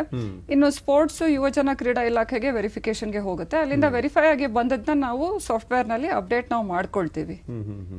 ಸೊ ಹಾಗಾಗಿ ಹುಡುಗರು ಈಗ ಮೇನ್ ಏನಂದ್ರೆ ಏನೇನು ರಿಸರ್ವೇಶನ್ಸ್ ಕ್ಲೇಮ್ ಮಾಡ್ತಾ ಇದ್ದಾರೆ ಅದೆಲ್ಲ ಕರೆಕ್ಟ್ ಆಗಿ ಅವ್ರಿಗೆ ಸಿಗೋ ತರ ನೋಡ್ಬೇಕು. ಯಾಕಂದ್ರೆ ಪರೀಕ್ಷೆ ಅಂತೂ ಅವರು ಬರ್ದಾಗಿದೆ. ಸೊ ರಿಸರ್ವೇಶನ್ಸ್ ಕರೆಕ್ಟ್ ಆಗಿ ಇರೋ ತರ ನೋಡ್ಕೊಳ್ಬೇಕು. ನೆಕ್ಸ್ಟ್ ಈ ಆಪ್ಷನ್ ಎಂಟ್ರೀಸ್ ಏನ್ ಕೊಡ್ತೀವಿ ಅದನ್ನು ನೋಡ್ಬೇಕು. ಆಮೇಲೆ ಇನ್ನೊಂದು ಮುಖ್ಯವಾದ ನಾನು ಲಾಸ್ಟ್ ಟೈಮ್ ಗಮನಿಸಿರೋದು ಏನಂದ್ರೆ, ಮಕ್ಕಳು ಸುಮ್ಮನೆ ಹಾಗೇ ಕಾಲೇಜಸ್ ಫಿಲ್ ಮಾಡಿರ್ತಾರೆ. ಸೀಟ್ ಅಲಾಟ್ ಆದಾಗ ಹೋಗಿ ಅಡ್ಮಿಷನ್ ಮಾಡ್ಕೊಳ್ಳೋದಕ್ಕೆ ಮೊದಲು ಹೋಗಿ ಕಾಲೇಜ್ನ ಅವರು ವಿಸಿಟ್ ಮಾಡಬೇಕು. ಏಕೆಂದ್ರೆ ಕಾಲೇಜ್ ವಿಸಿಟ್ ಮಾಡಿ ಅಲ್ಲಿ ಎಲ್ಲ ಕರೆಕ್ಟ್ ಇದೆ, ಅವ್ರಿಗೆ ಸರಿಯಾಗಿದೆ ಅಂತ ಅನ್ಸಿದ್ರೆ ಮಾತ್ರ ಅವರು ಅಡ್ಮಿಷನ್ ಮಾಡ್ಕೊಳ್ಳಿ. ಇಲ್ಲ ಸೆಕೆಂಡ್ ರೌಂಡ್ಗೆ ಹೋಗ್ಬೇಕು ಅಂದಾಗ ಹೋಲ್ಡ್ ಮಾಡ್ಕೊಂಡು ಹೋಗ್ತೀನಿ ಅಂದ್ರೆ ಈ 1 to 9 ಮೇಲ್ಗಡೆಯಿಂದ ಏನು ಅವ್ರವ್ರದ್ದು ಇದೆ ಬೇರೆ ಬೇರೆ ಅವನು ಎಲ್ಲ ಒಂದ್ಸತಿ ವಿಸಿಟ್ ಮಾಡಿ ಇವನ್ನೆಲ್ಲ ಇರ್ಬೋದಾ ಪರವಾಗಿಲ್ವಾ ಅಂತ ನೋಡ್ಬೇಕು. ಯಾಕೆಂದ್ರೆ ಎಷ್ಟೊಂದು ಹುಡುಗರು ಅಡ್ಮಿಷನ್ ಫೀಸ್ ಎಲ್ಲ ನಾವು ಆನ್ಲೈನ್ ಅಲ್ಲೇ ಕಟ್ಟಿರ್ತಾರೆ. ಆಮೇಲೆ ಕಾಲೇಜ್ಗೆ ಹೋಗಿ ನೋಡ್ಬಿಟ್ಟು ನನ್ಗೆ ಈ ಕಾಲೇಜು ಹಿಡಿಸ್ತಾ ಇಲ್ಲ ಅಂತ. ಸೊ ನೀವು ಅಡ್ಮಿಷನ್ ಫೀಸ್ ಕಟ್ಟೋದಕ್ಕೆ ನಾವು ಸ್ವಲ್ಪ ಟೈಮ್ ಅಂತಾನು ಕೊಟ್ಟಿರ್ತೀವಿ. ಮತ್ತೆ ಇದು ನಮ್ದೇ ಸ್ಟೇಟ್ ಕರ್ನಾಟಕ, ತುಂಬಾ ದೂರ ಹೋಗ್ಬೇಕು ಏನಿಲ್ಲ, 1 day ಜರ್ನಿ ಇರುತ್ತೆ ಯಾವುದೇ ಕಾಲೇಜಿಗಾದ್ರೂ. ನಿಮ್ಮ ಮನೆಯಿಂದ 12 ಗಂಟೆಗಿಂತ ಹೆಚ್ಚಿಗೆ ಜರ್ನಿ ಇರಲ್ಲ ಯಾವ ಮೂಲೆಯಿಂದ ಯಾವ ಮೂಲೆವರೆಗೂ.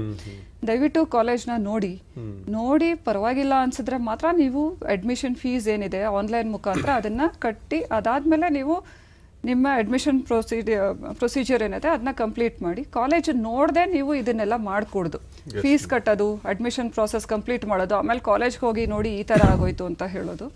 ದಯವಿಟ್ಟು ಇದು ನಿಮ್ಮ ಭವಿಷ್ಯದ ಪ್ರಶ್ನೆ ಆಗಿರೋದ್ರಿಂದ ಕೂಲಂಕುಷವಾಗಿ ನೋಡಿ ವಿಸಿಟ್ ಮಾಡಿ ನಿಮ್ಮ ಪೋಷಕರ ಜೊತೆನೂ ಚರ್ಚೆ ಮಾಡಿ ಡಿಸಿಷನ್ಗೆ ಬನ್ನಿ. Yes madam. ಉಷಾ ಅವರಿದ್ದಾರೆ ನಮ್ಮ ಜೊತೆ ಮೈಸೂರಿಂದ. ನಮಸ್ತೆ ಉಷಾ ಅವರೇ. ಹಲೋ. ನಮಸ್ಕಾರ ಸರ್. ನಮಸ್ತೆ, ನಿಮ್ಮ ಪ್ರಶ್ನೆ ಕೇಳಿ. ತುಂಬಾ ಚೆನ್ನಾಗಿ ಮೇಡಮ್ ಈ ಸ್ಪೋರ್ಟ್ಸ್ ಕೋಟಾ ಇರುತ್ತಲ್ಲ ಮೇಡಮ್, ಅವ್ರಿಗೆಲ್ಲ ಪ್ರಕ್ರಿಯೆ ಹೇಗೆ ನಡೆಯುತ್ತೆ ಅಂತ ಒಂದು. ಇನ್ನೊಂದು ಮೇಡಮ್, ಅವ್ರಿಗೆ ಹಂತಕ್ಕೆ ಯಾರೋ ರಿಯಾಯಿತಿ ಕೊಡ್ತೀರಾ ಮೇಡಮ್? ರಿಯಾಯಿತಿ ಯಾವ್ದು ಅಂದ್ರೆ ಫೀಸ್ ಸ್ಟ್ರಕ್ಚರ್ ಅಲ್ಲಿ ಇದರಲ್ಲಿ ಇಲ್ಲ, ಸ್ಪೋರ್ಟ್ಸ್ಗೆ ಅಂತ ಫೀಸ್ ಸ್ಟ್ರಕ್ಚರ್ ಅಲ್ಲಿ ರಿಯಾಯಿತಿ ಇರೋದಿಲ್ಲ. ಸ್ಪೋರ್ಟ್ಸ್ ಕೋಟಾ ಹುಡುಗರಿಗೆ ಈ ಸೀಟ್ ಮ್ಯಾಟ್ರಿಕ್ಸ್ ಅಲ್ಲಿ ಏನೇನು ರಿಸರ್ವೇಶನ್ಸ್ ಅಂತ ಬರುತ್ತೆ. ಇಂಥ ಕಾಲೇಜಲ್ಲಿ ಇಂಥ ಕೋರ್ಸ್ಗೆ ಇಷ್ಟಿಷ್ಟು ಸೀಟ್ಸು ಸ್ಪೋರ್ಟ್ಸ್ ಕೋಟಾಗೆ ಮೀಸಲು ಅಂತ ಏನ್ ಬರುತ್ತೆ, ಅದಕ್ಕಷ್ಟೇ ಹುಡುಗರು ಎಲಿಜಿಬಲ್ ಬರ್ತಾರೆ. ಸೊ ಕೆಲವೊಂದು ಸೀಟ್ಸು ಕೆಲವೊಂದು ಕಾಲೇಜ್ಗಳಲ್ಲಿ ರಿಸರ್ವ್ ಆಗಿರುತ್ತೆ ಸ್ಪೋರ್ಟ್ಸ್ ಕೋಟಾಗೆ ಅಂತ. ಸೊ ಸ್ಪೋರ್ಟ್ಸ್ ಕೋಟಾದಲ್ಲೂ ಎಷ್ಟೊಂದು ಕ್ರೈಟೀರಿಯಾ ಇರುತ್ತೆ. ಐದರ್ ನೀವು ಗೋಲ್ಡ್ ಮೆಡಲಿಸ್ಟ್ ಆಗಿರಬೇಕು, ನ್ಯಾಷನಲ್ ಲೆವೆಲ್ ಅಲ್ಲಿ ಇದ್ರೆ ಅವ್ರಿಗೆ ಫಸ್ಟ್ ಪ್ರಿಯಾರಿಟಿ, ಸ್ಟೇಟ್ ಅಲ್ಲಿ ಗೆದ್ದಿದ್ರೆ ನೆಕ್ಸ್ಟ್ ಸೆಕೆಂಡ್ ಪ್ರಿಯಾರಿಟಿ, ಮತ್ತೆ ಇಂಟರ್ನ್ಯಾಷನಲ್ ಗೇಮ್ಸ್ ಇದ್ರೆ ಅವ್ರಿಗೆ ಇನ್ನೂ ಹೆಚ್ಚಿಗಿನ ಪ್ರಿಯಾರಿಟಿ ಅಂತ. ಸೊ ಆ ಪ್ರಿಯಾರಿಟಿ ಮೇಲೆ ಇವ್ರಿಗೆ ಈ ಎಷ್ಟು ಸ್ಪೋರ್ಟ್ಸ್ ನಲ್ಲಿ ರಿಸರ್ವೇಶನ್ ಕ್ಲೇಮ್ ಮಾಡ್ತಾ ಇರೋ ಹುಡುಗರು ಈ ಕಾಲೇಜ್ಗೆ ಆಪ್ಟ್ ಮಾಡಿದ್ದಾರೆ. ಇವರಲ್ಲಿ ಹೈಯೆಸ್ಟ್ ಯಾರು ಅಂತ ನೋಡಿ ಅದನ್ನ ಸಾಫ್ಟ್ವೇರ್ ಸೆಲೆಕ್ಟ್ ಮಾಡುತ್ತೆ. ಈಗ ಕಳೆದ ವರ್ಷ ಪರೀಕ್ಷೆ ಬರೆದಂಥವ್ರು ಅಂದರೆ ಈ CET ಎಕ್ಸಾಮ್ ಮಾರ್ಕ್ಸ್ ಅನ್ನು ಕೂಡ ತಗೊಂಡಿದ್ರು, PUC ಮಾರ್ಕ್ಸ್ ತಗೊಂಡಿರಲಿಲ್ಲ. ಭಾಳಷ್ಟು ಜನಕ್ಕೆ ಸೀಟು ಒಂದು ಇಷ್ಟ ಆಗದೆ ಇರೋ ಸುಮಾರು ಒಂದು 20,000ಕ್ಕೂ ಹೆಚ್ಚು ವಿದ್ಯಾರ್ಥಿಗಳು ಈ ಬಾರಿನೂ ಕೂಡ ಪರೀಕ್ಷೆ ಬರೆದಿದ್ದಾರೆ ಅನ್ನೋ ಒಂದು ಮಾಹಿತಿ ಇದೆ. ಅಂಥವರಿಗೆ ಯಾವ ರೀತಿ ಒಂದು ನಿಯಮ ಅಳವಡಿಸಲಾಗ್ತಾ ಇದೆ? ಅವ್ರಿಗೆ PUC ಕೌಂಟ್ ಮಾಡ್ತೀರಾ ಅಥವಾ ಬರೀ CET ಮಾರ್ಕ್ಸ್ ಮಾತ್ರ ಕೌಂಟ್ ಮಾಡ್ತೀರಾ, ಹೇಗೆ ಅಂತ? ಈಗಾಗಲೇ ನಮ್ದು ಮೆರಿಟ್ ಲಿಸ್ಟ್ ನಾವು ಅನೌನ್ಸ್ ಮಾಡಿದೀವಿ, ರ್ಯಾಂಕ್ ಲಿಸ್ಟ್ ಕೂಡ ಅನೌನ್ಸ್ ಆಗಿದೆ. ಲಾಸ್ಟ್ ಟೈಮು ಕೋವಿಡ್ ಟೈಮ್ನಲ್ಲಿ ಯಾರು ಮಕ್ಕಳು ಪರೀಕ್ಷೆ ತಗೊಂಡಿದ್ರು ಅವ್ರಿಗೆ ಒಂದು ಸರ್ಕಾರದ ಆದೇಶ ಇತ್ತು. ಸರ್ಕಾರದ ಆದೇಶ ಅಂದ್ರೆ ಇದು CET ಅಲ್ಲಿ ಏನು ಮಾರ್ಕ್ಸ್ ತಗೋತಾರೆ ಅದ್ರ ಮೇಲೆನೆ ರ್ಯಾಂಕ್ ಅನೌನ್ಸ್ ಮಾಡೋದು ಅಂತ. ಈ ವರ್ಷ ಲಾಸ್ಟ್ ಟೈಮ್ ಏನು ಹುಡುಗರು ಬ್ಯಾಚ್ ನಲ್ಲಿ ಪರೀಕ್ಷೆ ಬರೆದಿದ್ರು, ಈ ವರ್ಷನೂ ಮತ್ತೆ ಪುನರಾವರ್ತನೆ ಯಾರು ಮಾಡಿದ್ದಾರೆ. ಹೋದ ವರ್ಷದ GO ಏನಿತ್ತು ಅದ್ರ ಬೇಸಿಸ್ ಮೇಲೆನೆ CET ಲಿ ಏನು ಮಾರ್ಕ್ಸ್ ತೆಗ್ದಿದ್ದಾರೆ ಅದ್ರ ಮೇಲೆನೆ ಮೆರಿಟ್ ಲಿಸ್ಟ್ ನಾವು ರಿಲೀಸ್ ಮಾಡಿದೀವಿ. ಸೊ ಮತ್ತು ಈ ವರ್ಷ ಪಾಸ್ ಆದಂತ ವಿದ್ಯಾರ್ಥಿಗಳಿಗೆ ಅವ್ರದ್ದು PUC ಇದು 50% ಮಾರ್ಕ್ಸ್, CBSE ICSE ಅವರಾದ್ರೆ ಅವ್ರಿಗೆ ಅದ್ರದ್ದು 50% ಮಾರ್ಕ್ಸ್, ಮತ್ತೆ ಈ ರ್ಯಾಂಕ್ CET ಅಲ್ಲಿ ಏನ್ ತಗೊಂಡಿದ್ದಾರೆ ಅದೆರಡನ್ನೂ 50-50 ತಗೊಂಡು ಮೆರಿಟ್ ಲಿಸ್ಟ್ ನ ನಾವು ಅನೌನ್ಸ್ ಮಾಡಿದೀವಿ. ಸೊ ಲಾಸ್ಟ್ ಇಯರ್ ಹುಡುಗರು ಏನಿದ್ರು ಅವ್ರಿಗೆ ಲಾಸ್ಟ್ ಇಯರ್ ಕ್ರೈಟೀರಿಯಾ ಇದೆ. ಈ ವರ್ಷದ ಹುಡುಗರು ಏನಿದ್ದಾರೆ ಅವ್ರಿಗೆ ಕೋವಿಡ್ ಇಲ್ಲದೆ ಇರೋ ಬ್ಯಾಚ್ ಅಲ್ಲಿ ರೆಗ್ಯುಲರ್ ಆಗಿ ನಮ್ಮ ರೂಲ್ಸ್ ಏನಿತ್ತು ಆ ಪ್ರಕಾರ ಕ್ರೈಟೀರಿಯಾದಲ್ಲಿ ನಾವು ಮೆರಿಟ್ ಲಿಸ್ಟ್ ಅನೌನ್ಸ್ ಮಾಡಿದೀವಿ. ಪ್ರಕರಣ ನ್ಯಾಯಾಲಯದಲ್ಲೂ ಕೂಡ ಇದೆ. ಕೆಲವೊಂದು ಮಕ್ಕಳು ಚಾಲೆಂಜ್ ಮಾಡಿದ್ದಾರೆ, ನಮ್ಮ ಮಾರ್ಕ್ಸ್ ನೀವು ಕನ್ಸಿಡರ್ ಮಾಡಿ ಅಂತ. ಅದು ಪ್ರಕರಣ ನ್ಯಾಯಾಲಯದಲ್ಲಿ ನಡೀತಾ ಇರೋದ್ರಿಂದ ನ್ಯಾಯಾಲಯದಲ್ಲಿ ಹೇಗೆ ಆದೇಶ ಆಗುತ್ತೋ ಆ ರೀತಿಯಾದ ಕ್ರಮನ ನಾವು ತಗೊಳ್ತೀವಿ. Yes madam. ಓಕೆ, ಮತ್ತು ಒಂದು ಕರೆ ಇದೆ. ಹಲೋ. ನಮಸ್ತೆ ವಿಶಾಲ್, ಹೇಳಿ ವಿಶಾಲ್, ನಿಮ್ಮ ಪ್ರಶ್ನೆ ಕೇಳಿ. ಹಲೋ, ವಿಶಾಲ್ ಮಾತಾಡಿ, ನಿಮ್ಮ ಪ್ರಶ್ನೆ ಕೇಳಿ. ಈಗ ನಾನು ಸ್ಟಡಿ ಸ್ಕೂಲಿಂದ ಕೌಂಟರ್ ಸೈನ್ ಮಾಡಿದ್ದೇನೆ. ಈಗಾಗಲೇ BO ಇಂದ ಮಾಡಿದ್ದೇನೆ ನಾನು ಕೌಂಟರ್ ಸೈನ್. ಮತ್ತೆ ಮ್ಯಾಮ್ ಮತ್ತೆ ಆನ್ಲೈನ್ ಅಲ್ಲಿ ಅವ್ರು ವೆರಿಫೈ ಮಾಡಿ ಅವ್ರು ಮಾಡ್ತಾರೆ ಅಂತ ಹೇಳ್ತಿದ್ದಾರೆ. ಈಗ ಮಾಡಿದ್ದೇನೆ ನಾನು ಕೌಂಟರ್ ಸೈನ್. ಮತ್ತೆ ಇಲ್ಲ ಕೌಂಟರ್ ಸೈನ್ ಈಗ ಇಲ್ಲ. ಕೌಂಟರ್ ಸೈನ್ ನಾವು ಯಾಕೆ ಬೇಡ ಅಂತ ತೀರ್ಮಾನ ಮಾಡಿದ್ವಿ ಅಂದ್ರೆ, ಕೆಲವು ಸತಿ ಆದ್ರೂ ಈಗ ಎಷ್ಟೊಂದು BOಗಳಿರ್ತಾರೆ, ಎಲ್ಲಾರ್ದು ಸಿಗ್ನೇಚರ್ಸ್ ಇರುತ್ತೆ, ಪ್ರತಿಯೊಂದೂ ನಾವು KEA ಅಲ್ಲಿ ವೆರಿಫೈ ಮಾಡಬೇಕಿರುತ್ತೆ. ಆದ್ರೆ ಸಿಸ್ಟಮ್ ಸ್ವಲ್ಪ ಸ್ಟ್ರೀಮ್ ಲೈನ್ ಮಾಡಬೇಕು ಅಂತ ಹೇಳಿ ಆನ್ಲೈನ್ ಅಲ್ಲಿ ವೆರಿಫಿಕೇಶನ್ ಆಗ್ಲಿ ಅಂತ. ಸೊ ಇಲ್ಲ ಅದನ್ನ ಮತ್ತೆ ವಾಪಸ್ಸು BO ಕಚೇರಿಗೆ ಕೊಟ್ರೆ ಅದನ್ನ ಆನ್ಲೈನ್ ಅಲ್ಲಿ ನಮ್ಗೆ ಅಪ್ಲೋಡ್ ಮಾಡಿ ಆನ್ಲೈನ್ ಅಲ್ಲಿ ಸೈನ್ ಮಾಡ್ಕೊಡ್ತಾರೆ. ಇಲ್ಲ ಮತ್ತೆ ತರೋ ಅವಶ್ಯಕತೆ ಇಲ್ಲ. ಆದ್ರೆ BO ಆಫೀಸ್ಗೆ ಹೋಗಿ ಸಬ್ಮಿಟ್ ಮಾಡ್ಬೇಕು, ಅವರು ಆನ್ಲೈನ್ ಅಲ್ಲಿ ನಮಗ್ ಸಬ್ಮಿಟ್ ಮಾಡ್ತಾರೆ. ಜೊತೆಗೆ ಆಗ ನಿಮ್ ಮೊಬೈಲ್ಗೂ ಮೆಸೇಜ್ ಬರುತ್ತೆ ಡಾಕ್ಯುಮೆಂಟ್ಸ್ ಸಬ್ಮಿಟೆಡ್ ಅಂತ. ಓಕೆ ಮೇಡಮ್, ಈಗ ಯಾವ್ಯಾವ ವಲಯದಲ್ಲಿ ಸೀಟುಗಳು ಇದಾವೆ, ಅಂದ್ರೆ ಯಾವ್ಯಾವ ಕೋರ್ಸ್ಗಳಿಗೆ ಒಂದು ಈ ಬಾರಿ ಸೀಟು ಹಂಚಿಕೆ ಪ್ರಕ್ರಿಯೆ ನಡೆಯುತ್ತೆ ಅಂತ? ಸೀಟು ಹಂಚಿಕೆ ಪ್ರಕ್ರಿಯೆ ಸಾಮಾನ್ಯ ನಾವು engineering, BSc AG, BVSc, B pharma, naturopathy, ಯೋಗ, ಇದಿಷ್ಟು ಕೋರ್ಸಸ್ಗೆ ಸೀಟು ಹಂಚಿಕೆ ಮಾಡ್ತೀವಿ ನಾವು. ಸೊ ಮೆಜಾರಿಟಿ ಸೀಟ್ಸು ಇಂಜಿನಿಯರಿಂಗ್ಗೆ ಬರುತ್ತೆ. BVScಗೆ ಸ್ವಲ್ಪ ಕಡಿಮೆ ಸೀಟ್ಸ್ ಇರುತ್ತೆ, BSc AG ಕೂಡ ಕಡಿಮೆ ಸೀಟ್ಸ್ ಇರುತ್ತೆ, ಅರೌಂಡ್ 2000 ಆ ಥರ ಇರುತ್ತೆ. ಸೊ ಮೇಜರ್ ಸೀಟ್ಸ್ ಇಂಜಿನಿಯರಿಂಗ್ ಇರುತ್ತೆ. ಇಂಜಿನಿಯರಿಂಗ್ ಅಲ್ಲಿ ಏನೇನು ಕೋರ್ಸಸ್ ಅವೈಲಬಲ್ ಇದೆ, ಮೆಕ್ಯಾನಿಕಲ್ ಇಂದ ಹಿಡಿದು ಕಂಪ್ಯೂಟರ್ ಸೈನ್ಸ್ ಇಂದ ಹಿಡಿದು ಸುಮಾರು 20 ರಿಂದ 30 ತರದ ವೇರಿಯಸ್ ಕೋರ್ಸಸ್ ಇರುತ್ತೆ. ಅದು ಎಲ್ಲಾನು ನಮ್ಮ ಸೀಟ್ ಮ್ಯಾಟ್ರಿಕ್ಸ್ ನೋಡಿದಾಗ ಹುಡುಗರಿಗೆ ಗೊತ್ತಾಗುತ್ತೆ ಯಾವ್ಯಾವ ಕಾಲೇಜ್ನಲ್ಲಿ ಏನೇನು ಕೋರ್ಸಸ್ ಇದೆ, ಮತ್ತೆ ಪ್ರತಿಯೊಂದು ಕೋರ್ಸ್ಗೂ ಎಷ್ಟೆಷ್ಟು ಸೀಟ್ ಇದೆ, ಮತ್ತೆ ಯಾವ್ಯಾವ ಮೀಸಲಾತಿಗೆ ಈ ಸೀಟ್ಗಳು ಲಭ್ಯ ಇದೆ ಅಂತ. ಓಕೆ, ಅಂದ್ರೆ ಈ 371J, ಸೊ ಅದು ಹೈದರಾಬಾದ್ ಕರ್ನಾಟಕ ನಮ್ಮ ಭಾಗದ 371J ಈ ರೆವಿನ್ಯೂ ಡಿಪಾರ್ಟ್ಮೆಂಟ್ ಸರ್ಟಿಫಿಕೇಟ್ಸ್ ಏನಿದೆ ಕಾಸ್ಟ್ ಇನ್ಕಮ್, ಅದ್ರ ಜೊತೆನೆ 371J ಅವರು RD ನಂಬರ್ ನಮೂದು ಮಾಡಬೇಕು. ಅಂದ್ರೆ ಅಪ್ಲಿಕೇಶನ್ ಅಲ್ಲಿ ಕೆಲವು ಮಕ್ಕಳು ಈಗ ಅನ್ಕೊಳ್ಬಹುದು ನಾವು ಮೀಸಲಾತಿ ಕೋರಿದ್ರೆ ಸಾಕು, ಇನ್ನು ತಹಸೀಲ್ದಾರ್ ಹತ್ರ ಏನು ತಗೊಳ್ಳೋದು ಬೇಕಿಲ್ಲ ಅಂತ. ತಹಶೀಲ್ದಾರ್ ಇಂದ ತಗೋಬೇಕು ಅವರು ಕಾಸ್ಟ್ ಇನ್ಕಮ್. 371J ಕೆಲವು ಸತಿ ಅಸಿಸ್ಟೆಂಟ್ ಕಮಿಷನರ್ ಕೊಡ್ತಾರೆ. ಸೊ ಅದ್ರದ್ದು RD ನಂಬರ್ ಅವರು ಹಾಕ್ಬೇಕು. ಹಾಕಾದ್ಮೇಲೆ ಸೇಮ್ ಕಾಸ್ಟ್ ಇನ್ಕಮ್ ಜೊತೆಗೆ ಈ RD 371J RD ನಂಬರ್ನ ನಾವು ಥ್ರೂ ಆನ್ಲೈನ್ ವೆರಿಫೈ ಮಾಡ್ಕೊಳ್ತೀವಿ. ಅಲ್ಲಿ ಏನು ರೆವಿನ್ಯೂ ಡಿಪಾರ್ಟ್ಮೆಂಟ್ ಸಾಫ್ಟ್ವೇರ್ ಇರುತ್ತೆ ಅದ್ರ ಜೊತೆ ನಮ್ಮ KEA ತಂತ್ರಾಂಶ ಈ ಸಾಫ್ಟ್ವೇರ್ ಆ ಸಾಫ್ಟ್ವೇರ್ ಜೊತೆ ಮಾತಾಡಿ ಅದು ವೆರಿಫೈ ಮಾಡುವಂತ ವ್ಯವಸ್ಥೆ ನಮ್ಮಲ್ಲಿ ಇದೆ. ಕಲಬುರಗಿಯಿಂದ ಗೀತಾ ಅವರು ನಮ್ಮ ಜೊತೆ ಇದ್ದಾರೆ. ನಮಸ್ತೆ ಗೀತಾ. ಹಲೋ, ನಮಸ್ಕಾರ ಸರ್. ನಿಮ್ ಪ್ರಶ್ನೆ ಕೇಳಿ ಗೀತಾ. ನಮಸ್ಕಾರ ಸರ್, ನಾನು ಗುಲ್ಬರ್ಗದಿಂದ ಮಾತಾಡ್ತೀನಿ ಪೇರೆಂಟ್ಸ್. ಸರ್, ನನ್ನ ಮಗಳು ಡಿಫೆನ್ಸ್ ಕೋಟ ಪ್ಲಸ್ ಸ್ಪೋರ್ಟ್ಸ್ ಕೋಟ ಎರಡೂ ಮಾಡಿದ್ದಾರೆ ಸರ್. ನಾವು ವೆರಿಫಿಕೇಶನ್ಗೋಸ್ಕರ ಬೆಂಗಳೂರಿಗೆ ಬರ್ಬೇಕಾ? ನೆಕ್ಸ್ಟ್ ಸ್ಟೆಪ್ ಏನು ಗೊತ್ತಾಗ್ತಾ ಇಲ್ಲ ಸರ್ ನಮ್ಗೆ. ಓಕೆ, ಅವ್ರ ಮಗಳು ಎರಡು ಕೋಟಾದಲ್ಲಿ ಎಲಿಜಿಬಲ್. ನೀವು ಇಷ್ಟೊತ್ತಿಗೆ ಈಗಾಗಲೇ ನೀವು ಸಬ್ಮಿಟ್ ಮಾಡಬೇಕಿತ್ತು sports and defence Kota documents. Submit ಮಾಡಾಯ್ತು madam, next ವೆರಿಫಿಕೇಶನ್ಗೆ ಬೇಕಿಲ್ಲ, ನೀವು ಸಬ್ಮಿಟ್ ಮಾಡಿದ್ರೆ ಸಾಕು. ನಾವು ಅದನ್ನ ಡಿಫೆನ್ಸ್ಗೆ ಮತ್ತೆ ಯುವಜನ ಕ್ರೀಡಾ ಇಲಾಖೆಗೆ ನಾವು ಇಂಟರ್ನ್ ಕಳಿಸ್ಕೊಳ್ತೀವಿ. ಅಲ್ಲಿ ವೆರಿಫೈ ಆಗಿ ವಾಪಸ್ ನಮ್ಗೆ ಬರುತ್ತೆ. ಅದನ್ನ ಸಾಫ್ಟ್ವೇರ್ಗೆ ನಾವು ಅಪ್ಡೇಟ್ ಮಾಡ್ಕೊಳ್ತೀವಿ. ಮತ್ತೊಮ್ಮೆ ನೀವು ಬರೋ ಅವಶ್ಯಕತೆ ಇಲ್ಲ. ಸಬ್ಮಿಟ್ ಮಾಡಿದ್ರೆ ಸಾಕು ಪರೀಕ್ಷಾ ಪ್ರಾಧಿಕಾರಕ್ಕೆ. ಅಂದ್ರೆ ಈ ದಾಖಲಾತಿಗಳನ್ನ ಸಲ್ಲಿಸೋ ಕೊನೆಯ ದಿನಾಂಕ ಅಂತ ಏನಾದ್ರು ನಿಗದಿ ಮಾಡಿದ್ದೀರಾ, ಕಟ್ ಆಫ್ ಡೇಟ್ ಅಂತ? ಏನ ಒರಿಜಿನಲ್ ಡಾಕ್ಯುಮೆಂಟ್ಸ್ ಇವ್ರು ಸಬ್ಮಿಟ್ ಮಾಡಬೇಕಿತ್ತು, ಸ್ಪೋರ್ಟ್ಸ್, NCC, ಡಿಫೆನ್ಸ್ ಅಂತ, ಅದಕ್ಕೆ ನಾವು ಕಟ್ ಆಫ್ ಡೇಟ್ ಕೊಟ್ಬಿಟ್ಟಿದ್ವಿ. ಇನ್ನು ಈ ಡಾಕ್ಯುಮೆಂಟ್ಸ್ ಈಗ ಯಾವುದೇ ಡಾಕ್ಯುಮೆಂಟ್ ನಾವು ತಗೋತಾ ಇಲ್ಲ. ಅಪ್ಲಿಕೇಶನ್ ಅಲ್ಲಿ ಏನ್ ಫಿಲ್ ಮಾಡಿದ್ದಾರೆ ಅದೇ ವೆರಿಫೈ ಆಗ್ತಿದೆ. BO ಹತ್ರಕ್ಕೆ ಮಾತ್ರ ಹುಡುಗರು ಈ ತಮ್ಮ ಸ್ಟಡಿ ಡೀಟೇಲ್ಸ್ ಸ್ಕೂಲಿಂದ ಏನು ತಗೊಂಡಿದ್ದಾರೆ ಅದನ್ನ BO ಹತ್ರ ಹೋಗಿ ಮಾತ್ರ ವೆರಿಫೈ ಮಾಡಿಸ್ಬೇಕಿರುತ್ತೆ. ಸೊ ಹಾಗಾಗಿ ಏನು ಕಟ್ ಆಫ್ ಡೇಟ್ ಅಂತ ಏನು ಇಲ್ಲ. ಆದ್ರೆ ನಾವೇನೀಗ 2 ದಿನ ಎಡಿಟ್ ಬಿಡ್ತೀವಿ. ಆ 2 days ಬಹಳ ಕ್ರೂಷಿಯಲ್. ತಪ್ಪಾಗಿರೋರೆಲ್ಲ ದಯವಿಟ್ಟು ತಿದ್ಕೊಳ್ಳಿ. BO ಆಫೀಸ್ಗೆ ಯಾರ್ಯಾರು ಹೋಗ್ಬೋದು ಅದನ್ನು ನಾನು ಹೇಳ್ತೀನಿ. ಏನಂತ ಅಂದ್ರೆ class A and class B ಅಭ್ಯರ್ಥಿಗಳು ಅಂತ. ಕ್ಲಾಸ್ A ಅಭ್ಯರ್ಥಿಗಳು ಅಂದ್ರೆ ನೀವು 7 ವರ್ಷ ಕರ್ನಾಟಕದಲ್ಲಿ ಓದಿರೋಂತ ಮಕ್ಕಳು, 10ನೇ ಕ್ಲಾಸು ಮತ್ತು 2nd PUC ಇಲ್ಲಿ ಪಾಸ್ ಆಗಿರೋಂಥವ್ರು. 1 ರಿಂದ 12 7 ವರ್ಷ ಇಲ್ಲಿ ಓದಿರ್ಬೇಕು, 10th 12th ಇಲ್ಲಿ ಪಾಸ್ ಆಗಿರ್ಬೇಕು. ಕ್ಲಾಸ್ B ಅಂದ್ರೆ ನಿಮ್ಮ ತಂದೆ ತಾಯಿ ಇಲ್ಲಿ ಓದಿದ್ದಾರೆ ಕರ್ನಾಟಕದಲ್ಲಿ 7 years. ಈಗ ನೀವು ಸದ್ಯ ಬೇರೆ ಹೊರಗಡೆಯಿಂದ ಓದಿದೀರಾ, ಆದ್ರೆ PUC ಇಲ್ಲಿ ಪಾಸ್ ಆಗಿದ್ದೀರಾ ಅಂತ, PUC ಅಥವಾ 12th standard 11th and 12th ಇಲ್ಲಿ ಪಾಸ್ ಆಗಿದ್ದೀರಾ ಅಂತ, ಸ್ಕೂಲಿಂಗ್ ಹೊರಗಡೆ ಮಾಡಿದ್ರಿ ಅಂತ. ಸೊ ಈ ಮಕ್ಕಳು ಮಾತ್ರ class A and class B ಅವ್ರು ಮಾತ್ರ BO ಆಫೀಸ್ಗೆ ಹೋಗಿ ವೆರಿಫೈ ಮಾಡಿಸ್ಬೇಕಿರುತ್ತೆ. ಮಿಕ್ಕದಂತ ಕ್ಲಾಸಸ್ ಯಾರು ಈ ಡಿಫೆನ್ಸ್ ಅವರು ಎಲ್ಲರೂ ಇದ್ದಾರೆ, ಅವ್ರು ಯಾರು ಇಲ್ಲಿ ಓದಿಲ್ಲ, ಆದ್ರೆ ನಮ್ಮ ತಂದೆ ಡಿಫೆನ್ಸ್ ನಲ್ಲಿ ಇದ್ರು, ಅವ್ರು ಈಗ ಬಾರ್ಡರ್ ಅಲ್ಲಿ ಸರ್ವ್ ಮಾಡ್ತಿದ್ದಾರೆ, ಮತ್ ಬೇಸಿಕಲಿ ಹಿಸ್ ಫ್ರಮ್ ಕರ್ನಾಟಕ, ಆ ತರದ ಹುಡುಗರೆಲ್ಲ ಇದ್ದಾರೆ.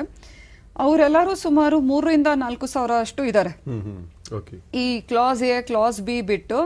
ಜೊತೆಗೆ ಈ ಹೊರನಾಡು ಗಡಿನಾಡು ಕನ್ನಡಿಗರು ಅಂತಾನು ಕೆಲವು ಮಕ್ಕಳು ಬರ್ತಾರೆ. ಸೊ ಇವರೆಲ್ಲ ಸೇರಿ ಒಂದ್ 3-4 ಸಾವಿರ ಜನ ಮಕ್ಕಳು ಬರ್ತಾರೆ. ಅವರಿಗೆ ನಾವು ಫಿಸಿಕಲ್ ಆಗೇ ಕರಿತೀವಿ, ಯಾಕಂದ್ರೆ ಅವರ ಡಾಕ್ಯುಮೆಂಟ್ಸ್ ನಮ್ಮ BO ಕಚೇರಿಯಲ್ಲಿ ವೆರಿಫಿಕೇಶನ್ಗೆ ಲಭ್ಯ ಇರಲ್ಲ.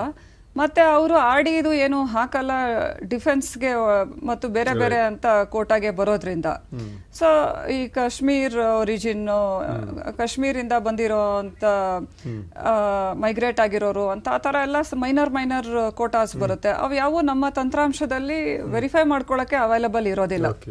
ಸೊ ಅಂತ ಹುಡುಗರು 3,000-4,000 ಜನ ಏನಿದ್ದಾರೆ ಅವ್ರಿಗೆ ಅರೌಂಡ್ ಆಫ್ಟರ್ ಈ BO ವೆರಿಫಿಕೇಶನ್ ಏನಾಗುತ್ತೆ 10 days ಅದಾದ್ಮೇಲೆ ಅವ್ರನ್ನೆಲ್ಲಾರು ಇಲ್ಲ ಬೆಂಗಳೂರಿನಲ್ಲಿರೋ ಪರೀಕ್ಷಾ ಪ್ರಾಧಿಕಾರಕ್ಕೆ ಅಥವಾ ಕರ್ನಾಟಕದಲ್ಲಿ ಒಂದು 5-6 ಕಡೆ ಇರೋ ಜಿಲ್ಲಾ ವೆರಿಫಿಕೇಶನ್ ಸೆಂಟರ್ಸ್ ಅಲ್ಲಿಗೆ ನಾವು ಕರಿತೀವಿ, ಶೆಡ್ಯೂಲ್ ಕೂಡ ಹಾಕ್ತಿವಿ. ಸೊ ಆ ಶೆಡ್ಯೂಲ್ ನೋಡ್ಕೊಂಡು ಈ ಎಲ್ಲಾ ಮಕ್ಕಳು ಬರಬೇಕು. ಕ್ಲಾಸ್ A ಕ್ಲಾಸ್ B ಬಿಟ್ಟು ಮಿಕ್ಕಂತ ಮಕ್ಕಳು ಅಂದ್ರೆ ಹೊರನಾಡು ಗಡಿನಾಡು ಕನ್ನಡಿಗರು ಮತ್ತು ಈ ಡಿಫೆನ್ಸ್ ಅವರ ಮಕ್ಕಳು ಏನಿದ್ದಾರೆ ಅವರು, ಎಕ್ಸ್ ಡಿಫೆನ್ಸ್ ಅವರು, ಸ್ಪೆಷಲ್ ಕ್ಯಾಟಗರೀಸ್ ಇಂಥವರೆಲ್ಲ ಬರ್ಬೇಕಿರುತ್ತೆ. Yes madam. ಈಗ ಕೊಯಮತ್ತೂರಿಂದ ಬಸವರಾಜ್ ಕರೆ ಮಾಡಿದ್ದಾರೆ. ನಮಸ್ತೆ ಬಸವರಾಜ್. ಹಲೋ ಬಸವರಾಜ್, ನಮಸ್ತೆ. ನಿಮ್ ಪ್ರಶ್ನೆ ಕೇಳಿ, ಮಾತಾಡಿ ಬಸವರಾಜ್. ನಮಸ್ಕಾರ ಸರ್. ನಮಸ್ತೆ. ಕೊಯಮತ್ತೂರಿಂದ ಹೇಳಿ. ನಾವು ಇವಾಗ ಆಲ್ಮೋಸ್ಟ್ 9 years ಆಯ್ತು ಸರ್, ನಾವು ಹೊರಗಡೆ ಇದ್ದೀವಿ, ಅಂದ್ರೆ ಹೊರಗಡೆ ಇದ್ದೀವಿ. ನನ್ ಮಗ next year he will come to 12th standard, CET ಬರೀತಾನೆ ಇದೆ. ಸೊ ಈ ಹೊರನಾಡು ಕನ್ನಡಿಗ ಫೆಸಿಲಿಟಿಗೆ he has to attend exams ಅಂತ ಒಂದು ಎಕ್ಸಾಮ್ ಇದೆ ಅಂತ, ಎಕ್ಸಾಮ್ ಅಟೆಂಡ್ ಮಾಡ್ಬೇಕು ಅಂತ ಈ ಇನ್ಫಾರ್ಮೇಶನ್ ಇದೆ. ಇದ್ರ ಬಗ್ಗೆ ಸ್ವಲ್ಪ ಹೇಳ್ತೀರಾ ಸರ್? ಮತ್ತೆ ನಮ್ಮ ಆಧಾರ್ ಡೀಟೇಲ್ಸ್ ಎಲ್ಲ ಬ್ಯಾಂಗ್ಳೂರ್ ಇದೆ, ಅಂದ್ರೆ ಕರ್ನಾಟಕದ ಇದೆ ಇನ್ಫಾರ್ಮೇಶನ್.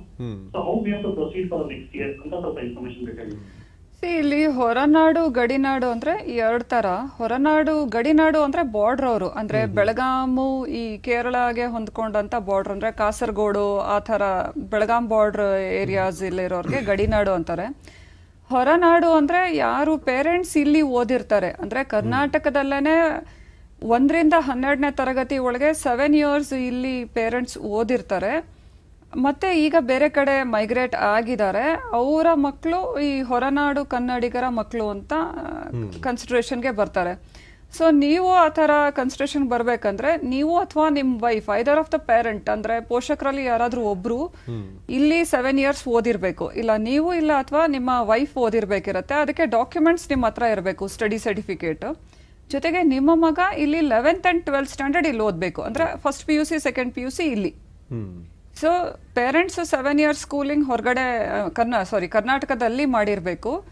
ಮಗು ಹೊರಗಡೆ ಓದಿದ್ರು ಚಿಂತೆ ಇಲ್ಲ, ಆದ್ರೆ 11th and 12th first PUC ಅಥವಾ ಸೆಕೆಂಡ್ PUC ಇಲ್ಲಿ ಓದ್ಬೇಕು. ಮತ್ತೆ ಈ ತರ ಹುಡುಗರಿಗೆ ನಾವು ಒಂದು ಕನ್ನಡ ಎಕ್ಸಾಮ್ ಮಾಡ್ತೀವಿ. ನಮ್ಮ ಕರ್ನಾಟಕ ಸ್ಟೇಟ್ ಅವ್ರಿಗೆ ಕನ್ನಡ ಎಕ್ಸಾಮ್ ಇರಲ್ಲ, ಅಲಾಂಗ್ ವಿತ್ ಈಗ ಏನು CET ನಾವು 4 ಸಬ್ಜೆಕ್ಟ್ಸ್ಗೆ ಮಾಡ್ತೀವಿ, ಅದರಲ್ಲಿ ಈ ಕನ್ನಡ ಎಕ್ಸಾಮ್ ಒಂದು ಅಡಿಷನಲ್ ಇರುತ್ತೆ ಈ ಹೊರನಾಡು ಗಡಿನಾಡು ಕನ್ನಡಿಗರ ಮಕ್ಕಳಿಗೋಸ್ಕರ ಅಂತ. ಇಲ್ಲಿ ಇನ್ನೊಂದು ಪ್ರಶ್ನೆ ಬರುತ್ತೆ ಮೇಡಮ್, ಈಗ ಆದಾಯ ಪ್ರಮಾಣ ಪತ್ರ ಹೊರ ರಾಜ್ಯದಲ್ಲಿ ಇರುತ್ತೆ, ಅದನ್ನ ನೀವು ಕನ್ಸಿಡರ್ ಮಾಡ್ತೀರಾ? ಹೊರ ರಾಜ್ಯದಲ್ಲಿರುವಂತ ಆದಾಯ ಪ್ರಮಾಣ ಪತ್ರ ದಾಖಲಾತಿಗಳನ್ನ? ಇಲ್ಲ ಇಲ್ಲ, ಔಟ್ಸೈಡ್ ಸ್ಟೇಟ್ದು ಇನ್ಕಮ್ ಸರ್ಟಿಫಿಕೇಟ್ ನಾವು ಕನ್ಸಿಡರ್ ಮಾಡಲ್ಲ. ಓಕೆ, ನಮ್ಮ ಕಂದಾಯ ಇಲಾಖೆ ಕೊಟ್ಟಿರುವಂತ ಸರ್ಟಿಫಿಕೇಟ್ಸ್ ಮಾತ್ರ ಕನ್ಸಿಡರ್. Yes madam. ಓಕೆ, ಈಗ ಸಾಗರ್ ನಮ್ಮ ಜೊತೆ ಇದ್ದಾರೆ. ನಮಸ್ತೆ ಸಾಗರ್. ಹಲೋ ಸಾಗರ್, ನಮಸ್ತೆ. ನಿಮ್ಮ ಪ್ರಶ್ನೆ ಕೇಳಿ. ನಮಸ್ತೆ ಸರ್. ನಮಸ್ತೆ ಸರ್, ನಾವು ಬೋಯ್ಸ್ ಬ್ಯಾಚ್ ಹುಡುಗರು. ನಮ್ದು ಸರ್ ಸ್ಟಡಿ ಸರ್ಟಿಫಿಕೇಟ್ ಆಲ್ರೆಡಿ ನಾವು BO ಹತ್ರ ಸೈನ್ ಎಲ್ಲ ಮಾಡ್ಸಿದ್ವಿ. ಈಗ ನಾವು ಮತ್ತೆ ಕಂಪಲ್ಸರಿಯಾಗಿ BO ಆಫೀಸ್ ಹತ್ರ ಹೋಗಿ ಅದನ್ನ ಆನ್ಲೈನ್ ಸಬ್ಮಿಟ್ ಮಾಡಿಸೋದಾ ಸರ್? ಹೌದು, ಆನ್ಲೈನ್ ಅಲ್ಲಿ ಸಬ್ಮಿಟ್ ಮಾಡಿಸೋದು ಮ್ಯಾಂಡೇಟರಿ ಇದೆ. ಮತ್ತೆ ಹೋಗೋದು ಮೈಸೂರಿಗೆ? ಹೌದು. ನಿಮ್ಮ ಎಲ್ಲಿ ಓದಿರೋದು? ಮೈಸೂರಲ್ಲ? ಮೈಸೂರಲ್ಲಿ ಓದಿಲ್ಲ. ಅದಕ್ಕೆ ಮೊದಲು 1 to 7 ಎಲ್ಲಿ? ಯಾದಗಿರಲ್ಲಿ. ಸೊ 1 to 7 ಯಾದಗಿರಲ್ಲಿ, ಹೈಸ್ಕೂಲು ಮೈಸೂರಲ್ಲಿ ವೆರಿಫೈ ಮಾಡಿಸ್ಬೇಕು. ಎರಡು ಕಡೆ ಹೋಗಿ ಮಾಡಿಸ್ಬೇಕು? ಎರಡು ಕಡೆ. ಯಾಕೆಂದ್ರೆ ಇವರು 1 to 7 ಯಾದಗಿರಲ್ಲಿ ಓದಿದೀನಿ ಅಂತ ಹಾಕಿದ್ರೆ ಯಾದಗಿರಲ್ಲಿ ಯಾವ ತಾಲೂಕ್ ಇರುತ್ತೆ ಆ ತಾಲೂಕಿನ BO ಲಾಗಿನ್ ಅಲ್ಲಿ ಇವ್ರ ಡೀಟೇಲ್ಸ್ ಬರ್ತಿರತ್ತೆ. ಸೊ ಆ ತಾಲೂಕಿನ BOಗೆನೆ ಹೋಗಿ ಅವರು 1 to 7 ವೆರಿಫೈ ಮಾಡಿಸ್ಬೇಕು. ಮತ್ತೆ ಇನ್ನು 3 ವರ್ಷದ್ದು ಏನಿದೆ ಮೈಸೂರಲ್ಲಿ ಯಾವ ತಾಲೂಕು ನೋಡ್ಕೊಂಡು ಆ BO ಹತ್ರನೇ ಹೋಗಿ ಈ ಡೀಟೇಲ್ಸ್ ಅಪ್ಲೋಡ್ ಮಾಡಿಸ್ಬೇಕು ಹೈಸ್ಕೂಲ್ದು. ಮೇಡಮ್, ಒಂದು ನಾವು ಪ್ರತಿ ವರ್ಷನೂ ನೋಡ್ತೇವೆ, ಪ್ರತಿ ವರ್ಷ ಓದ್ತೇವೆ, ಕೇಳ್ತೇವೆ, 10,000 ಸೀಟು ಇಂಜಿನಿಯರಿಂಗ್ ಸೀಟ್ ಉಳಿತು, 12,000 ಉಳಿತು, 8,000 ಉಳಿತು ಅಂತ ಈ ಥರದ್ದೆಲ್ಲ. ಸೊ ಇದು ಹೇಗೆ ಸರ್ಕಲಲ್ಲಿ ಯಾವ ರೀತಿ ಇದಾಗತ್ತೆ? ಇದು ನಾನು ಅನ್ಕೊಳ್ಳೋದು ಕೆಲವೊಂದು ಸೀಟ್ಸ್ಗೆ ಡಿಮಾಂಡ್ ಕಡಿಮೆ ಇರುತ್ತೆ. ಜೊತೆಗೆ ಫಾರ್ ಎಕ್ಸಾಂಪಲ್ ಒಂದು ಇದ್ರ ತರ ನಡೆಯುತ್ತೆ, ಸೈಕಲ್ ತರ. ಈಗ ಕೆಲವು ವರ್ಷದ ಹಿಂದೆ ಸಿವಿಲ್ ಮೆಕ್ಯಾನಿಕಲ್ ಸ್ವಲ್ಪ ಚೆನ್ನಾಗಿ ಹೋಗ್ತಾ ಇತ್ತು, ಅದಕ್ಕೂ ಮೊದಲು ಅದಕ್ಕೆ ಡಿಮಾಂಡ್ ಬಹಳ ಡಿಪ್ ಆಗಿತ್ತು. ಈಗ computer science, artificial intelligence, robotics ಆ ಥರ ಬಹಳ ಡಿಮಾಂಡ್ ಇರುತ್ತೆ. ಆಮೇಲೆ next stage information science, electrical, electronics ಆ ಥರ ತಗೊಳ್ತಾ ಹೋಗ್ತಾರೆ. ಕೆಲವೊಂದಕ್ಕೆ ಡಿಮಾಂಡ್ ಕಡಿಮೆ ಇರುತ್ತೆ. ಕೆಲವೊಂದು ಕೋರ್ಸಸ್ ನ ವಿದ್ಯಾರ್ಥಿಗಳು ಪ್ರಿಫರ್ ಮಾಡೋದಿಲ್ಲ. ಈಗ civil, mechanical ಕೆಲವಂತ courses, so colleges ಅಲ್ಲೂ ಅದನ್ನ ಕಂಟಿನ್ಯೂ ಮಾಡ್ತಾರೆ. ಯಾಕೆಂದ್ರೆ ಅವೆಲ್ಲ ಬೇಸಿಕ್ ಆಗಿರುವಂತದ್ದು. ಸಿವಿಲ್ ಅಂಡ್ ಮೆಕ್ಯಾನಿಕಲ್ ಎಲ್ಲ ಹ್ಯೂಮನ್ ಆಕ್ಟಿವಿಟೀಸ್ಗೂ ಬೇಸಿಕ್ ಆಗಿರುವಂತ ಕೋರ್ಸಸ್. ಸೊ ಹಾಗಾಗಿ ಇಂಥ ಕಡೆ ಕೆಲವೊಂದು ಡಿಮಾಂಡ್ ಇಲ್ದೇ ಇರೋ ಕೋರ್ಸಸ್ ಖಾಲಿ ಉಳಿಯತ್ತೆ. ಇನ್ನು ಕೆಲವು ಸತಿ ಏನಾಗತ್ತೆ ಅಂದ್ರೆ ಈ ಹುಡುಗರು ಚಾಯ್ಸ್ಗೂ ಮತ್ತೆ ಈಗ ಈ ಮಕ್ಕಳು ಕೆಲವರೆಲ್ಲ ಇರ್ತಾರೆ ಬೆಂಗಳೂರಿನಲ್ಲಿ, ಅವ್ರಿಗೆ ಬೇರೆ ಬೆಳಗಾಮಲ್ಲಿ ಸೀಟ್ ಸಿಗ್ತಾ ಇದ್ರೆ ದೇ ಮೇ ನಾಟ್ ಪ್ರಿಫರ್. ಕೆಲವರು ಈಗ ಸಾಮಾನ್ಯ ಇಂಜಿನಿಯರಿಂಗ್, ಮೆಡಿಕಲ್ ಎಲ್ಲಿ ಸಿಕ್ಕಿದ್ರು ಹೋಗಿ ಬರ್ತಾರೆ, ಕೆಲವು ಸತಿ ಹೋಗದೇ ಇರೋಂತ ಚಾನ್ಸಸ್ ಇರುತ್ತೆ. ಸೊ ಯಾವ್ದು ಜಾಸ್ತಿ ಡಿಮಾಂಡ್ ನಲ್ಲಿ ಇಲ್ಲ ಇರುತ್ತೆ ಸೀಟ್ಸ್, ಅಂಥವೆಲ್ಲ ಖಾಲಿ ಉಳ್ಕೊಳ್ಳುತ್ತೆ. ಇನ್ ಕೆಲವು ಕಾಲೇಜಸ್ ಕೆಲವು ಇಂಟೀರಿಯರ್ ಏರಿಯಾಸ್ ಅಲ್ಲಿ ಇರುತ್ತೆ ಎಲ್ಲ, ಸೊ ಅಲ್ಲಿ ಹೋದ್ರೆ ಹಾಸ್ಟೆಲ್ ಫೆಸಿಲಿಟೀಸ್ ಆ ತರಾನು ಎಲ್ಲ ಲೆಕ್ಕ ಮಾಡಿ, ಮನೆ ಹತ್ರ ಇರೋ ಕಾಲೇಜ್ ಅಂದ್ರೆ it will be cost effective, ಆ ತರಾನು ಎಲ್ಲ ಯೋಚನೆ ಮಾಡಿ ಕೆಲವೊಂದ್ ಸತಿ ಸೀಟ್ಸ್ ಉಳ್ಕೊಳ್ಳುತ್ತೆ. ಓಕೆ, ಬಿಜಾಪುರದಿಂದ ರಘು ಕರೆ ಮಾಡಿದ್ದಾರೆ. ನಮಸ್ತೆ ರಘು, ನಮಸ್ತೆ, ನಿಮ್ ಪ್ರಶ್ನೆ ಕೇಳಿ. ಸರ್ ನಮ್ಮ ಪ್ರಶ್ನೆ ನಾನು ಬಿಜಾಪುರದಿಂದ ಮಾತಾಡೋದು. ಹೇಳಿ ಪ್ರವೀಣ್, ಹೇಳಿ ಸರ್. ನಾನು ರಿಪೀಟರ್ ಸ್ಟೂಡೆಂಟ್ ಸರ್. ನಮ್ದ KCET ಕೌನ್ಸಿಲಿಂಗ್ ಇದೆಲ್ಲ, ಡಾಕ್ಯುಮೆಂಟ್ ವೆರಿಫಿಕೇಶನ್ ಅದು ನಾವು 1 to 12 ಬಿಜಾಪುರದಿಂದ ಕಲ್ತಿದ್ದು. ಮತ್ತೆ ಈಗ ಸ್ಟಡಿ ಸರ್ಟಿಫಿಕೇಟ್ ಅದನ್ನು BO ಆಫೀಸ್ ನಲ್ಲಿ ಸಬ್ಮಿಟ್ ಮಾಡಬೇಕು ಅಥವಾ DDP ಅವ್ರ ಕಡೆ ಸಬ್ಮಿಟ್ ಮಾಡ್ಬೇಕಂತ. BO ಆಫೀಸ್ ಅಲ್ಲಿ 1 to 10th ಡಾಕ್ಯುಮೆಂಟ್ಸ್ ಮಾತ್ರ ಕೊಡ್ಬೇಕು. 11th 12th ಅಂದ್ರೆ PUC, first PUC, second PUC ಏನ್ ಮಾಡಿರ್ತೀರಾ ಅದನ್ನ PU ಬೋರ್ಡ್ ಇಂದಾನೆ ನಾವೇ ತಗೊಂಡು ವೆರಿಫೈ ಮಾಡ್ಕೊಳ್ತೀವಿ. DDPU ಹತ್ರ ನೀವ್ ಇನ್ನೊಂದ್ಸತಿ ಹೋಗ್ಬೇಕಾಗಿರೋಂತ ಅವಶ್ಯಕತೆ ಇಲ್ಲ. ಒಂದ್ಸರಿ ಅಪ್ಲೋಡ್ ಮಾಡಿದ್ರೆ ಒಂದ್ಸತಿ ಅಪ್ಲಿಕೇಶನ್ ಅಲ್ಲಿ ನೀವು PUC ಡೀಟೇಲ್ಸ್ ಅಥವಾ 11th and 12th ಏನ್ ಕೊಟ್ಟಿರ್ತೀರಾ ಅದನ್ನ ನಾವೇ ವೆರಿಫೈ ಮಾಡ್ಕೊಳ್ತೀವಿ. 1 to 10th ಡೀಟೇಲ್ಸ್ ಏನಿದೆ ಅದನ್ನ ಮಾತ್ರ ವೆರಿಫೈ ಮಾಡಿಸೋದಕ್ಕೆ BO ಆಫೀಸ್ಗೆ ನೀವು ಹೋಗ್ಬೇಕು.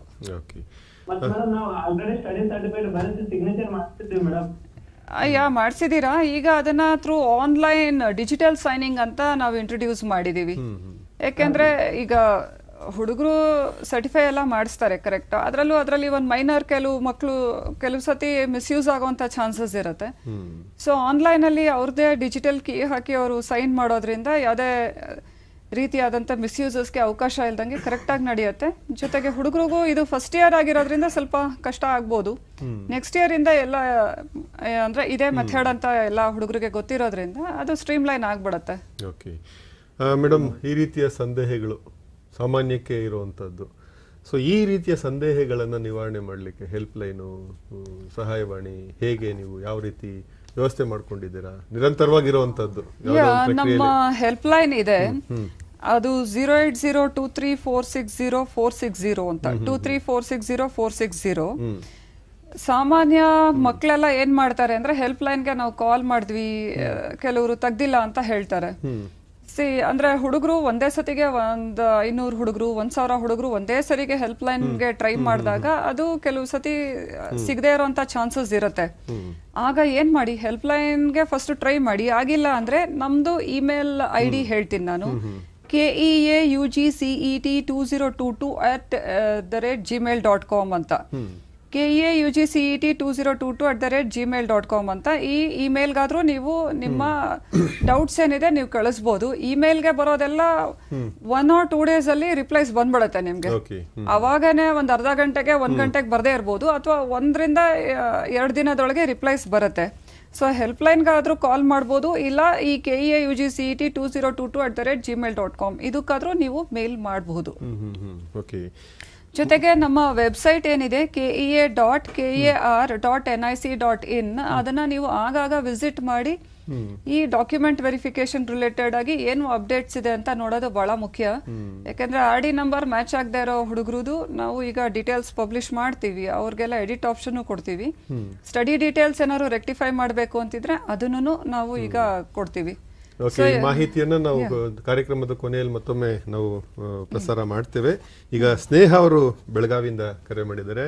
ನಮಸ್ತೆ ಸ್ನೇಹ. ಹಲೋ. ಸರ್ ನಾ ಸ್ನೇಹ ಅಂತ ಹಾಂ ಹೇಳಿ ಅಮ್ಮ. ಬೆಳಗಾವಿಯಿಂದ ಕಾಲ್ ಮಾಡಿದ್ದು. ನಾ ಈ ವರ್ಷ ET ಬರ್ದಿದ್ದೇನೆ. ಅದು ನಂದು ಫಿಸಿಕಲಿ ಹ್ಯಾಂಡಿಕ್ಯಾಪ್ ಕೋಟಾ ಇದೆ. ಸೊ ಅಬೌಟ್ ದ್ಯಾಟ್ ಕೇಳಿದ್ವಿ. PH ಕೋಟಾ ಏನಿದೆ ಅದನ್ನ ನಾವು 4 ಕಡೆ ಸೆಂಟರ್ಸು ಅಥವಾ ಬೆಂಗಳೂರಲ್ಲಿ 1 ಸೆಂಟರ್ ಮಾಡಿ ವೆರಿಫಿಕೇಶನ್ ಮಾಡ್ತೀವಿ. ಏನು PH ಸರ್ಟಿಫಿಕೇಟ್ ಇಶ್ಯೂ ಆಗಿದೆ ನಿಮಗೆ, ನಿಮ್ಮ ಜಿಲ್ಲಾ ಶಸ್ತ್ರಚಿಕಿತ್ಸಕರು ಅಂತ ಡಿಸ್ಟ್ರಿಕ್ಟ್ ಸರ್ಜನ್ ಅಂತ ಏನು ಹೇಳ್ತಾರೆ ಅವ್ರ ಕಡೆಯಿಂದ ನಿಮಗೆ ಇಶ್ಯೂ ಆಗಿದೆ, ಅದನ್ನ ಇಲ್ಲಿ ನಾವು ಒಂದ್ಸತಿ ವೆರಿಫೈ ಮಾಡಿಸ್ತೀವಿ. ಇಲ್ಲೊಂದು ಪ್ಯಾನಲ್ ಆಫ್ ಡಾಕ್ಟರ್ಸ್ ಅಂತ ಇರ್ತಾರೆ KEAಗೆ, ಅವ್ರನ್ನ ನಾವು KEAಗೆ ಕರ್ಸಿರ್ತೀವಿ. ಅದಕ್ಕೆ ಒಂದು ಡೇಟ್ ಅನೌನ್ಸ್ ಮಾಡ್ತೀವಿ.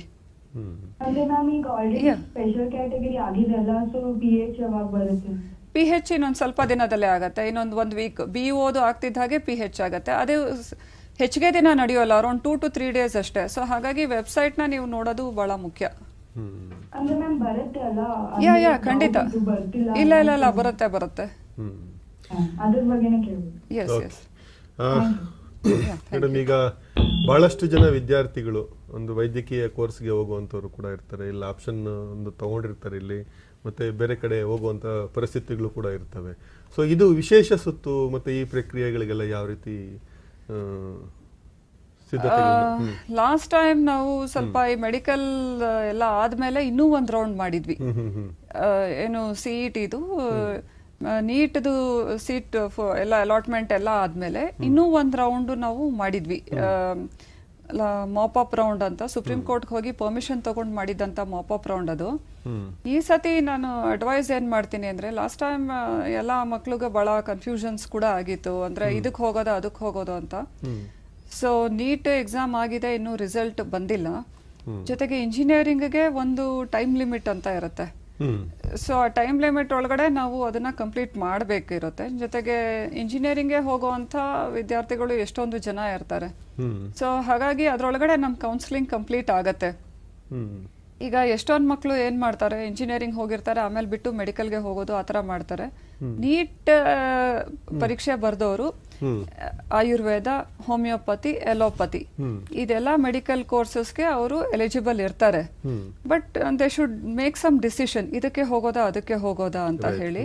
ಕೊನೆಯಲ್ಲಿ ಎರಡೂ ಸಿಗ್ಲಿಲ್ಲ ಅಂತ ನೀವು ಮಾಡ್ಕೋಬೇಡಿ. So come to some kind of conclusion.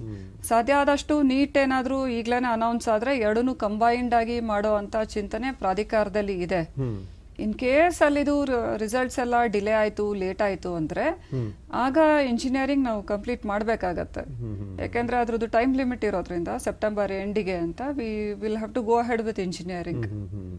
So ಹಾಗಾಗಿ ನಿಮ್ಮ ನೀಟ್ ರಿಸಲ್ಟ್ ಬೇಗ ಏನಾದ್ರೂ ಬಂದ್ರೆ ಈಗನೇ ಸ್ವಲ್ಪ ದಿನದಲ್ಲಿ ಆಗ ಒಂದು ಕಂಬೈನ್ಡ್ ರೌಂಡ್ ಮಾಡಬಹುದು. ಇನ್ ಕೇಸ್ ಬರ್ಲಿಲ್ಲ, ತುಂಬಾ ಟೈಮ್ ಏನಾದ್ರು ತಗೊಳ್ತು ಅಂದ್ರೆ ಆಗ ಇಂಜಿನಿಯರಿಂಗ್ ಫಸ್ಟ್ ನಾವು ಕಂಪ್ಲೀಟ್ ಮಾಡ್ಬೇಕಾಗತ್ತೆ. ಓಕೆ, ಜ್ಯೋತಿ ನಮ್ಮ ಜೊತೆ ಇದ್ದಾರೆ. ಹಲೋ, ನಮಸ್ತೆ ಜ್ಯೋತಿ ಅವರೇ, ನಿಮ್ಮ ಪ್ರಶ್ನೆ ಕೇಳಿ. ನಮಸ್ಕಾರ ಸರ್, ಮಾತಾಡಿ. ಹೇಳಿ. ಈಗ ನನ್ನ ಮಗಳು ಫಸ್ಟ್ PUC ಓದ್ತಾ ಇದ್ದಾಳೆ. ನೆಕ್ಸ್ಟ್ ಅವಳಿಗೆ ಡಾಕ್ಟರ್ ಆಗೋದು ಬಹಳ ಮನಸ್ಸಿದೆ. EWS ಅನ್ನೋ ಕೋಟದ ಬಗ್ಗೆ ನಂಗೆ ಇನ್ಫಾರ್ಮೇಶನ್ ಬೇಕಿತ್ತು ಮ್ಯಾಮ್. ಯಾವಾಗ ನಾನು ಅದನ್ನ ಮಾಡ್ಬೇಕು ಕಾಲೇಜಿಗೆ, ನಾನು ಹೆಂಗೆ, ಅದರಿಗೆ ಏನು ಬೆನಿಫಿಟ್ ಅನ್ನೋದ್ರ ಬಗ್ಗೆ ಏನಾದ್ರು? ಎಕನಾಮಿಕಲಿ ವೀಕರ್ ಸೆಕ್ಷನ್ ಕೋಟಾ ಇನ್ನು ಇಂಪ್ಲಿಮೆಂಟ್ ಆಗಿಲ್ಲ. ಅದ್ರ related court case supreme court ಅಲ್ಲಿ ನಡೀತಾ ಇತ್ತು ಲಾಸ್ಟ್ ಇಯರ್. ಅದರಿಂದ ಸ್ವಲ್ಪ ಮೆಡಿಕಲ್ ಕೌನ್ಸಿಲಿಂಗ್ಸ್ ಎಲ್ಲ ನಿಧಾನನೂ ಆಯ್ತು. EWS ಕೋಟಾ ಬಗ್ಗೆ ಇನ್ನು ತೀರ್ಮಾನ ಕಂಪ್ಲೀಟ್ ಆಗಿ ಆಗಿಲ್ಲ. ಲಾಸ್ಟ್ ಇಯರ್ ಅದು ಸುಪ್ರೀಂ ಕೋರ್ಟ್ ನಲ್ಲಿ ಕೇಸ್ ನಡೀತು. ಅವರು ಸರ್ಕಾರಕ್ಕೆ ಒಂದು ಇದು ಹೇಳಿದ್ದಾರೆ, ಅಂದ್ರೆ ಯಾರ್ಯಾರಿಗೆ EWS ಕೋಟಾ, ಎಷ್ಟೆಷ್ಟು ಇನ್ಕಮ್ ಅವ್ರಿಗೆ ನಾವು EWS ಕೋಟಾ ಅಂತ ಕನ್ಸಿಡರ್ ಮಾಡಬೇಕು, ಅದ್ರ ಬಗ್ಗೆ ನೀವು ವರದಿ ಕೊಡಿ ಅಂತ. ಸೊ ಅದಿನ್ನೂ ಪೂರ್ಣವಾಗಿ ಡಿಸೈಡ್ ಆಗಿಲ್ಲ. ಆದರೆ ನಮ್ಮಲ್ಲಿ ಇಂಜಿನಿಯರಿಂಗ್ ಅಲ್ಲಿ ಸೂಪರ್ ನ್ಯೂಮರರಿ ಕೋಟಾ ಅಂತಿದೆ, SNQ ಅಂತ. ಅದು ಎಕನಾಮಿಕಲಿ ವೀಕರ್ ಸೆಕ್ಷನ್, ಅಂದ್ರೆ ಇನ್ಕಮ್ ಲಿಮಿಟ್ ಯಾರಿಗೆ ಕಡಿಮೆ ಇರುತ್ತೆ ಅವ್ರಿಗೆ ಅದು ಸಿಕ್ಕತ್ತೆ. ಮೆಡಿಕಲ್ ಅಲ್ಲಿ EWS ಇನ್ನೂ ತೀರ್ಮಾನ ಆಗಿಲ್ಲ.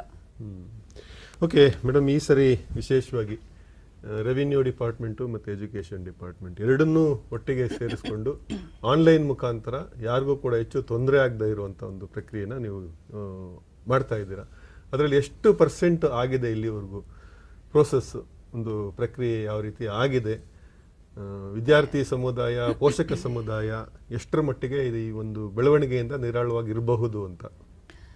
ಅಂದ್ರೆ ಸಾಮಾನ್ಯ ಏನಾಗತ್ತೆ, ಈ ಫಸ್ಟ್ ಟೈಮ್ ಯಾವ್ದಾದ್ರು ಇಂಪ್ಲಿಮೆಂಟ್ ಆಗುವಾಗ ಸ್ವಲ್ಪ ಟೀರಿಂಗ್ ಪ್ರಾಬ್ಲಮ್ ಅಂತ ಇರುತ್ತೆ. ಸೊ ಇದು ಕೂಡ ಮೊದಲನೇ ಸತಿ ನಾವು ಇಂಪ್ಲಿಮೆಂಟ್ ಮಾಡ್ತಾ ಇರೋದು.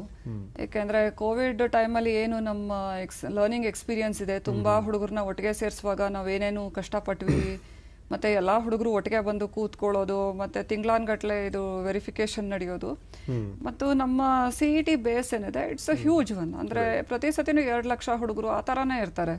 ಮತ್ತೆ ನಮ್ಮ ಜನಸಂಖ್ಯೆನು ಕಡಿಮೆ ಇಲ್ಲದೆ ಇರೋದ್ರಿಂದ ಆ ನಂಬರ್ ಜಾಸ್ತಿನೇ ಆಗ್ತಾ ಇರುತ್ತೆ. ಸೊ ಹಾಗಾಗಿ ಅದನ್ನ ಆನ್ಲೈನ್ ಮಾಡ್ಲೇಬೇಕಿತ್ತು. ಮತ್ತು ಎಲ್ಲಾನು ಸರ್ಟಿಫಿಕೇಟ್ಸ್ ಏನಿದೆ ಎಲ್ಲ ಕಂಪ್ಯೂಟರೈಸ್ ಆಗೋಗಿದೆ. ಈಗ ಇವ್ರು ರೆವೆನ್ಯೂ ಡಿಪಾರ್ಟ್ಮೆಂಟ್ ಸರ್ಟಿಫಿಕೇಟ್ಸ್ ಎಲ್ಲ ಥ್ರೂ ಸಿಸ್ಟಮೇ ಇಶ್ಯೂ ಆಗೋದು.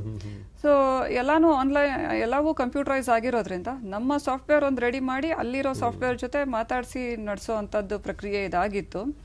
ಸೊ ಹಾಗಾಗಿ ಫಸ್ಟ್ ಟೈಮ್ ಸ್ವಲ್ಪ ಇಶ್ಯೂಸ್ ಬರಬಹುದು. ನಾವು ಅದಕ್ಕೆ ಅಂತಾನೆ ಈ ವೆರಿಫಿಕೇಶನ್ಗೆ ಒಂದು ವಿಡಿಯೋ ಎಲ್ಲ ರೆಡಿ ಮಾಡಿಸಿದೀವಿ. ಈ ದಿನ ಸಾಯಂಕಾಲ ನಮ್ಮ ವೆಬ್ಸೈಟ್ ಅಲ್ಲಿನೂ ಅದು ಅಪ್ಲೋಡ್ ಆಗುತ್ತೆ. ದಯವಿಟ್ಟು ಎಲ್ಲ ಪೋಷಕರು ಈ ಡಾಕ್ಯುಮೆಂಟ್ ವೆರಿಫಿಕೇಶನ್ ಬಗ್ಗೆ ನಾವು ಮಾಡಿಸಿರೋ ಅಂತ ವಿಡಿಯೋ ಇವತ್ತು ಸಾಯಂಕಾಲ ಏನು ಅಪ್ಲೋಡ್ ಆಗತ್ತೆ ಅದನ್ನ ಎಲ್ಲರೂ ನೀವು ನೋಡಿ. ಅದಾದ್ಮೇಲೆ ಮುಖ್ಯ BO ಆಫೀಸ್ಗೆ ಹೋಗಿ ಬರೋದು ಒಂದೇ ಸ್ಟೇಜ್ ಇರೋದು. ಅದೊಂದನ್ನ ನೀವು ಕರೆಕ್ಟ್ ಆಗಿ ಮಾಡಿದ್ರೆ ಸಾಕು. ಆಮೇಲೆ ಏನು ಈ 2 ದಿನ ಎಡಿಟ್ ಆಪ್ಷನ್ ನಿಮ್ಗೆಲ್ಲ ಕೊಡ್ತೀವಿ. ದಯವಿಟ್ಟು ಸ್ಟಡಿ ಡೀಟೇಲ್ಸ್ ಅಲ್ಲಿ ಏನಾದ್ರು ಮಿಸ್ಟೇಕ್ ಇದ್ರೆ ಕರೆಕ್ಟ್ ಆಗಿ ನೋಡಿ ಮಾಡ್ಬಿಡಿ. ID ನಂಬರ್ ತಪ್ಪಿದ್ರೆ ದಯವಿಟ್ಟು ಸರಿ ಮಾಡಿ. ಅದ್ಬಿಟ್ರೆ ಬೇರೆ ಏನು ನಾವು ಪೇರೆಂಟ್ಸ್ ಕಡೆಯಿಂದ ಮತ್ತೆ ಇಲ್ಲಿ ಬರಬೇಕು ಅಲ್ಲಿ ಹೋಗ್ಬೇಕು ಅನ್ನೋಂಥದ್ದು ಇಶ್ಯೂಸ್ ಇರೋಲ್ಲ. ಸ್ಪೆಷಲ್ ಕ್ಯಾಟಗರಿ ಹುಡುಗರಿಗೆ ಒಂದು 3-4 ಸಾವಿರ ಹುಡುಗರು PH ಕ್ಯಾಂಡಿಡೇಟ್ಸ್ಗೆ ಇವ್ರಿಗೆಲ್ಲರಿಗೂ ಫಿಸಿಕಲ್ ಆಗಿ ವೆರಿಫಿಕೇಶನ್ ಆಗತ್ತೆ. ಅವ್ರಿಗೆ ನೋಡಲ್ ಸೆಂಟರ್ಸ್ನ ಕೂಡ ನಾವು ಅನೌನ್ಸ್ ಮಾಡ್ತೀವಿ ಕೆಲವೊಂದು ದಿನಗಳ ನಂತರ. ಓಕೆ ಮೇಡಮ್ ಅವರೇ, ಬಹಳ ಅಂದ್ರೆ ನಮ್ಮ ಭವಿಷ್ಯದ ಒಂದು ಪೀಳಿಗೆಯನ್ನ, ಭವಿಷ್ಯದ ಜನಾಂಗವನ್ನ ರೂಪಿಸುವಂತ ಈ ಮಹತ್ವದ ಒಂದು ಕಾಲಘಟ್ಟದಲ್ಲಿ ನೀವು ಸಾಕಷ್ಟು ಮಾಹಿತಿಯನ್ನ ಕೊಟ್ಟಿದ್ದೀರಾ. ಸೀಟು ಹಂಚಿಕೆ ಪ್ರಕ್ರಿಯೆ ಯಶಸ್ವಿಯಾಗಿ ಆಗಲಿ, ಎಲ್ಲ ವಿದ್ಯಾರ್ಥಿ ಮತ್ತು ಪೋಷಕ ಸಮುದಾಯಕ್ಕೆ ಒಂದು ನೆಮ್ಮದಿಯ ವಾತಾವರಣ ನೆಲೆಸಲಿ ಅಂತ ನಮ್ಮ ವೀಕ್ಷಕರ ಪರವಾಗಿ, ಚಂದನ ವಾಹಿನಿ ಪರವಾಗಿ ನಿಮಗೆ ಹಾರೈಸ್ತಾ ಇದ್ದೀವಿ. ನಿಮಗೆ ಅನಂತ ಧನ್ಯವಾದಗಳು. Thank you.